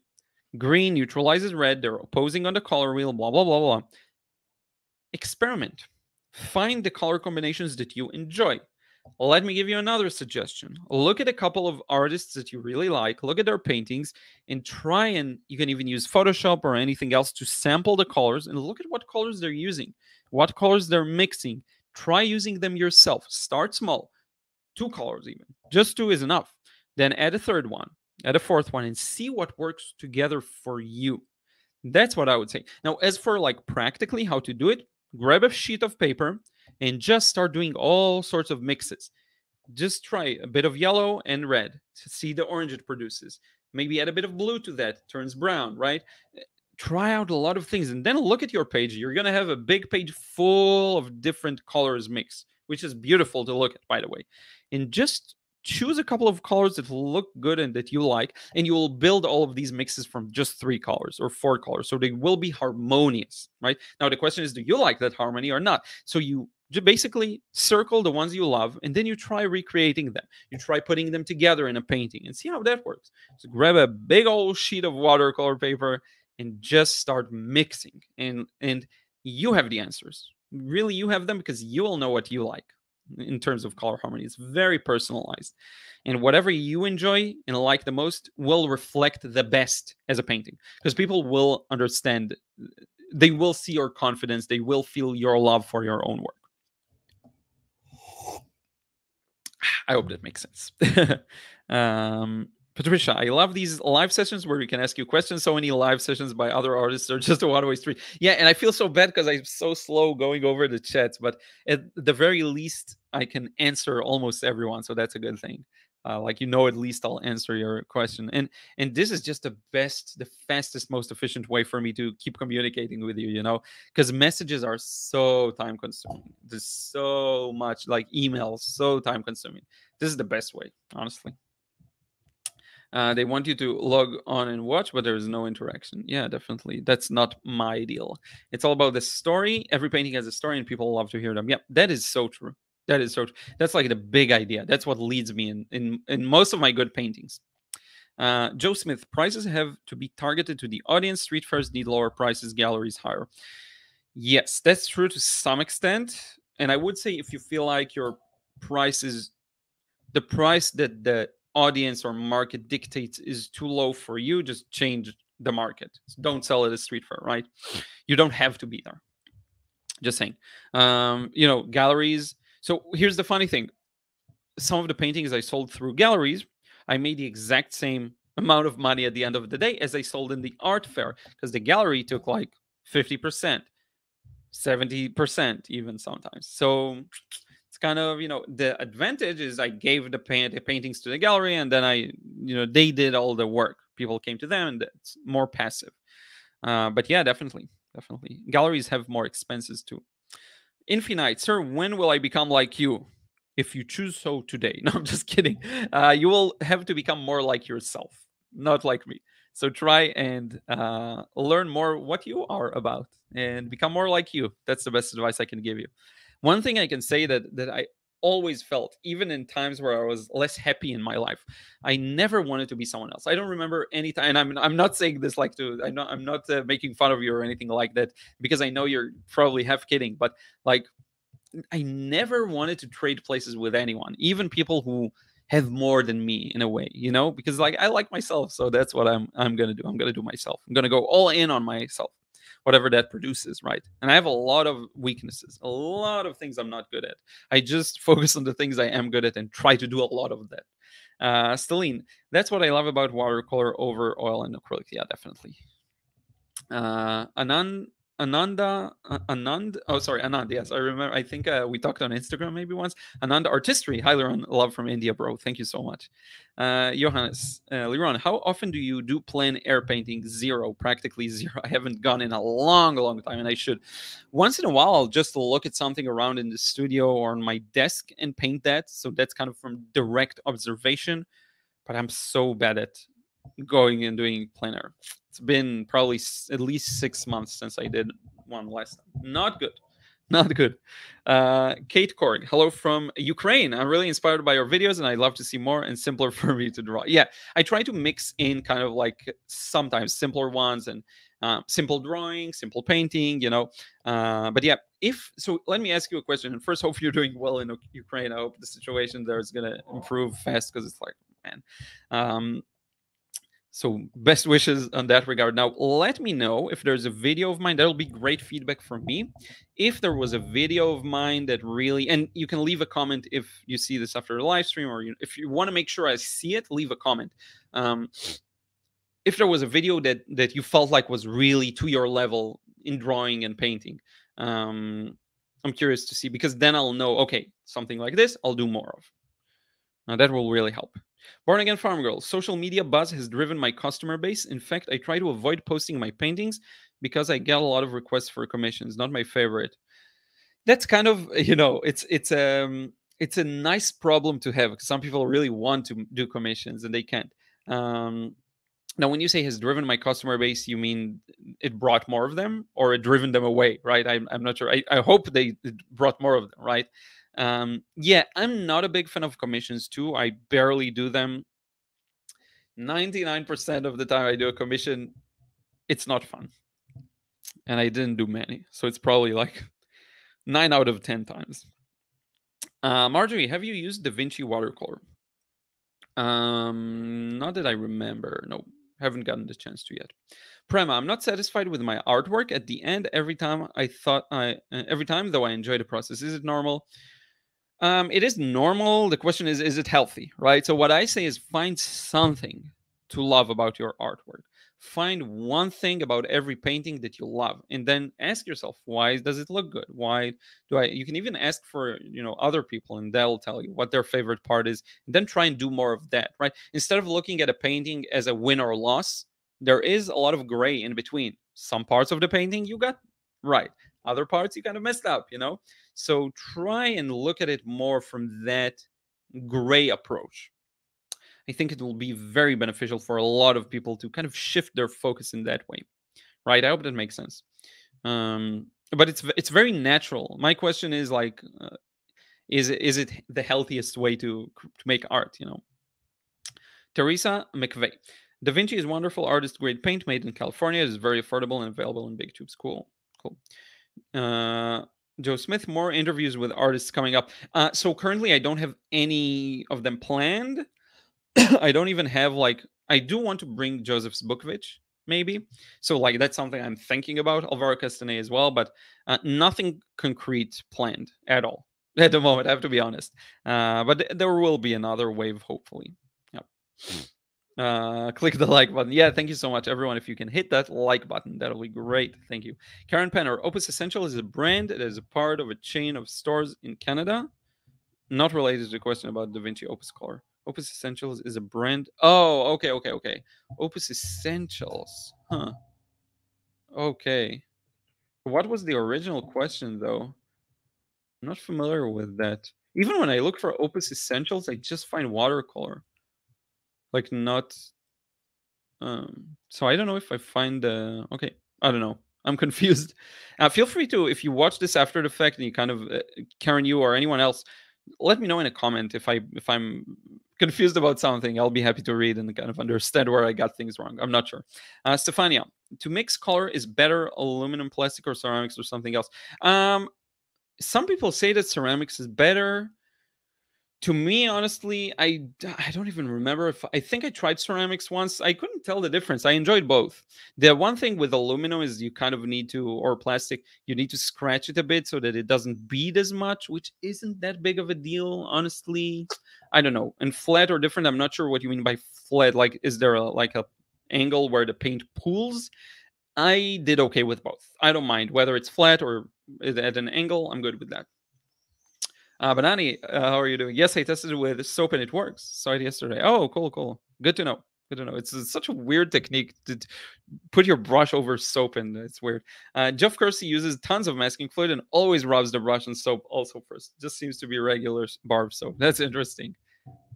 Carrie, do you use a fixative? Nope. And some people recommended here wax. But you have to be careful again regarding if you want to put it in galleries or art shows. Sometimes they prohibit it. So painting wax, I guess.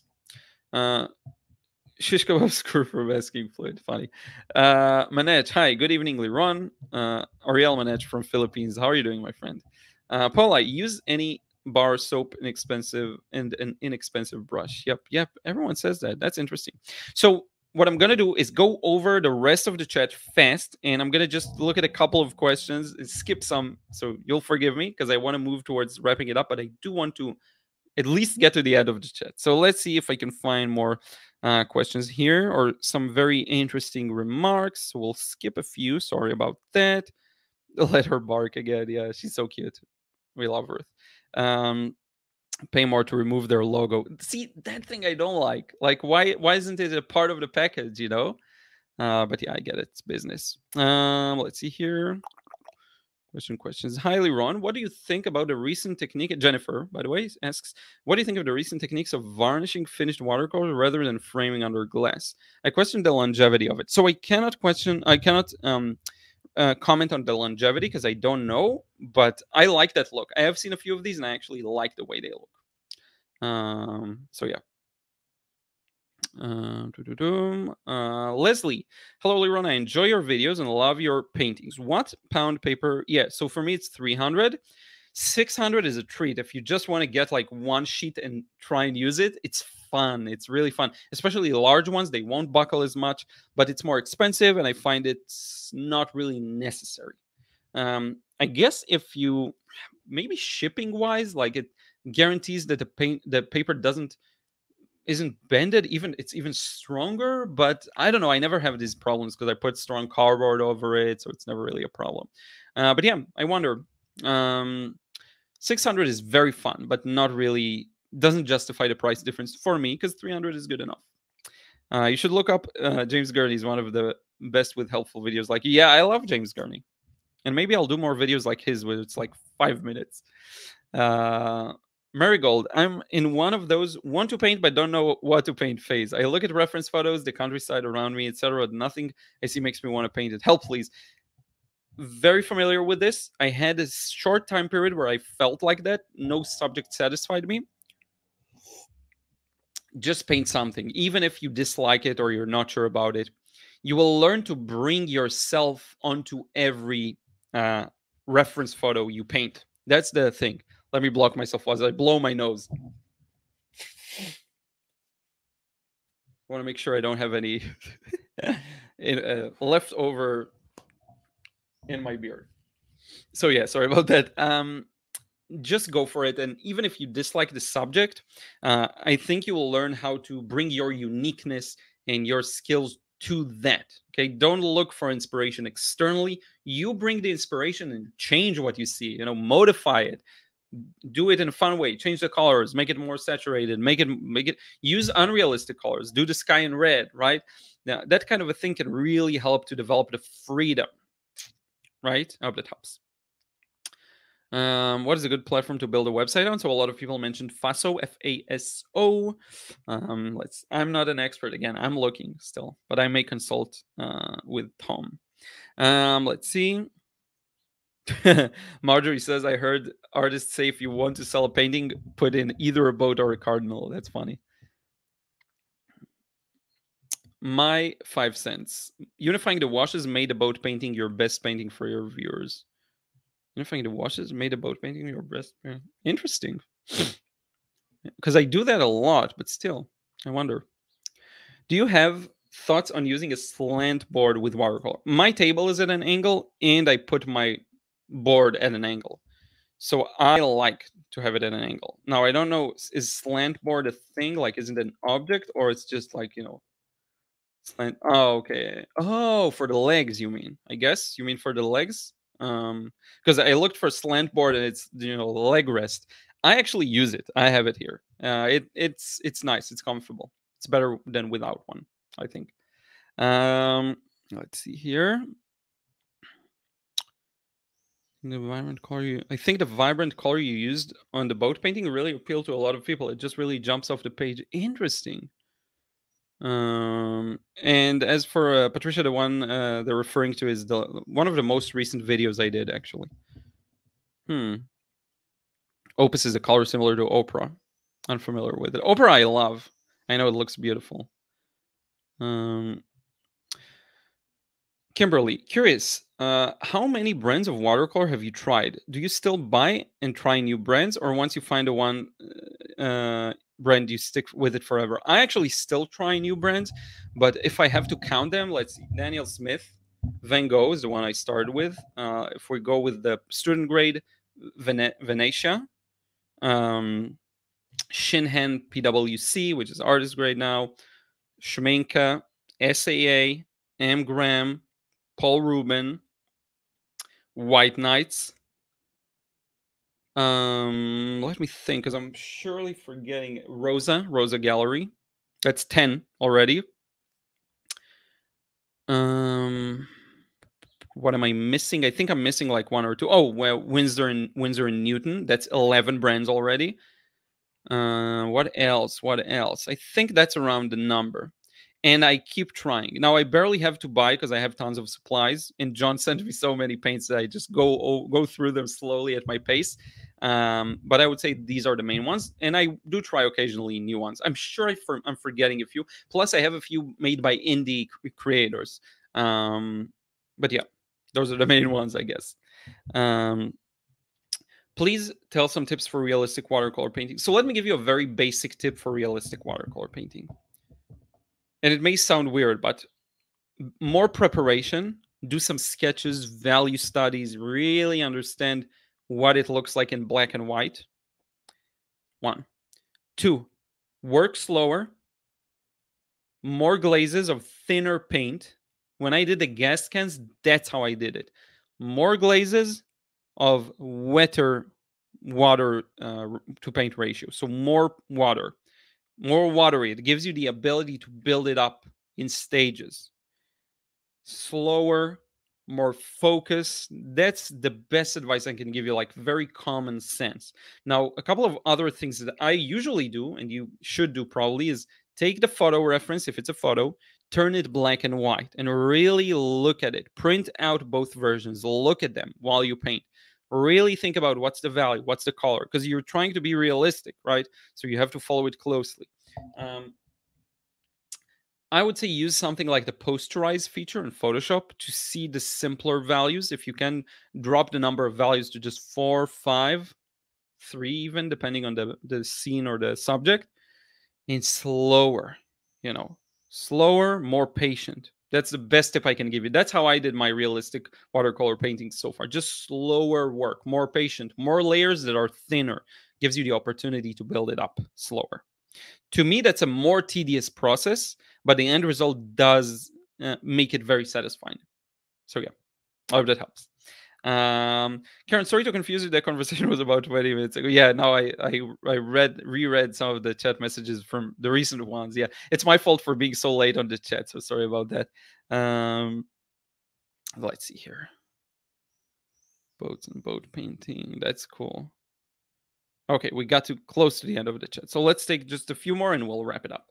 Avrotech360. Sir, my question is how to control the amount of water in brush and while mixing paints during watercolor. So I'm going to actually send you a link to a video that talks just about that I did, that I think is very useful. Amount of water in brush and while mixing. Yep. So this is going to be handling paint on the palette.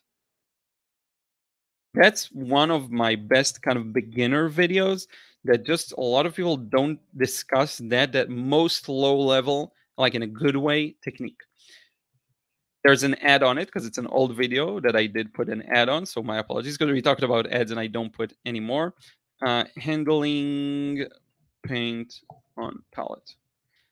I actually calculated it a couple of days ago, like how much money I would have made if I put ads on all of my videos for the past 2 years or so.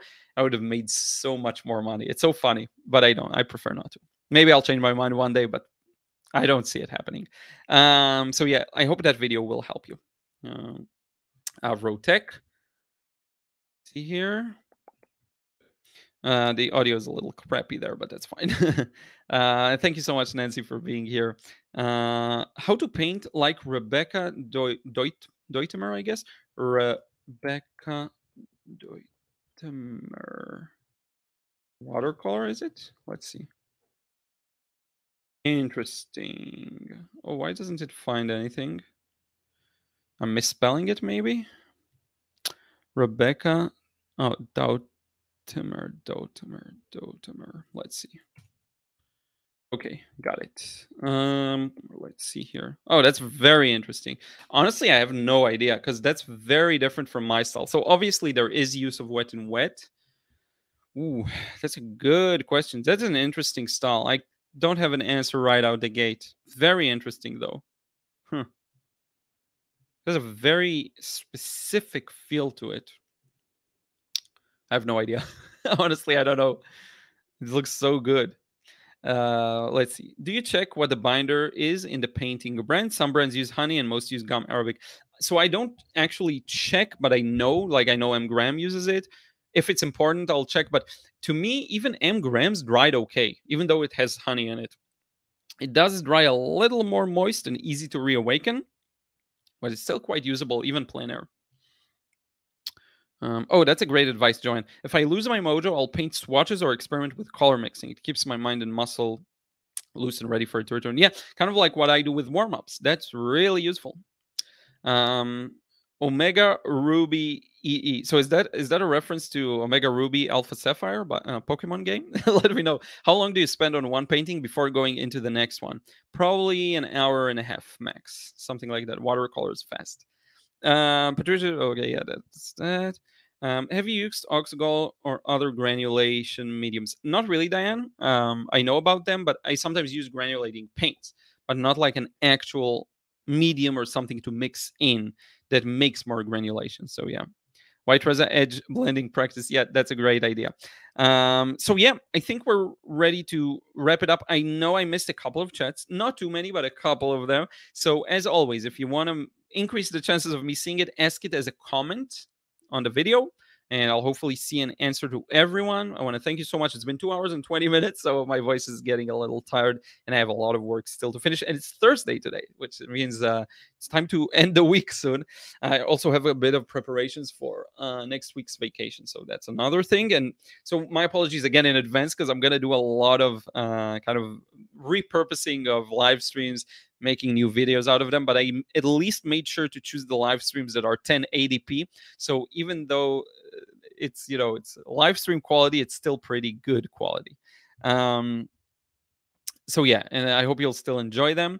How can I learn this style? So all right, I'll just to kind of wrap it up about Rebecca Deutemer. Try and recreate her paintings. That's how I did it. You see a painting you like, try and recreate that, and try a bunch of them. Like take 5 or so and try and paint them. You know what? Here's what we'll do. Try and paint them. After you do 5 or so, email me, send me the results, and I'll be happy to help. Because I wanna see if you'll do that and if you'll do these studies. I think it will really help. Thank you so much, everyone. Once again, check out the links as always in the description box below. You can find the courses, you can find a Patreon there, you can find everything. This really helps me to continue doing what I'm doing. This is what pays the bills. This is what pays for Ruth's food. When you buy a course or anything like that. Patreon support, again, hugely appreciated. You can just do like $1 a month or $5 a month or whatever. That's actually huge. People don't know this, but it's really helpful.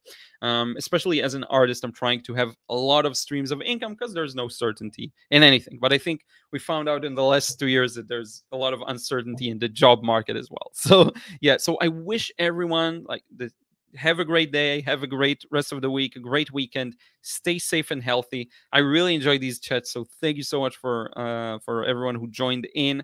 And I really hope to do more of these a week. I know I said I'm considering reducing the number of videos, but I really hope doing more of these because that's like the best chance to catch up, and it's the fastest way to interact. So yeah, and maybe in the future I can do something where I share the link with you and you can actually join, and I can add you and we can talk. You can see you split screen. That could be fun. Sometimes people do that. Let me know if you're interested in it. I think you will, because it's the fastest way to communicate, and I don't have to read a question and we can just do a conversation. So we can do something like that. That'll be insane, but I think it could work. So I'll just send the link to join, and then I'll bring you in one at a time or something like that. That could be fun, actually. But yeah, we'll consider doing all of that. Working on a web page for you to see all of my materials, everything I use, brushes. So you'll see the Lebanson brushes, right? Which I should talk about more. Lebanson brushes, the promo code Liron still is in effect, 20% off. Check that out. But the paints, the paper, even like what I use for filming, I'll put everything there so you can see. But I'm working on it. It will happen soon, hopefully. Thank you so much. We'll talk to you again real soon. Sorry, again, I see some new chat messages. Write them as a comment and I'll address them. Thank you so much. We'll talk again real soon. And on Saturday's video, I hope you'll enjoy that one too. So we'll talk.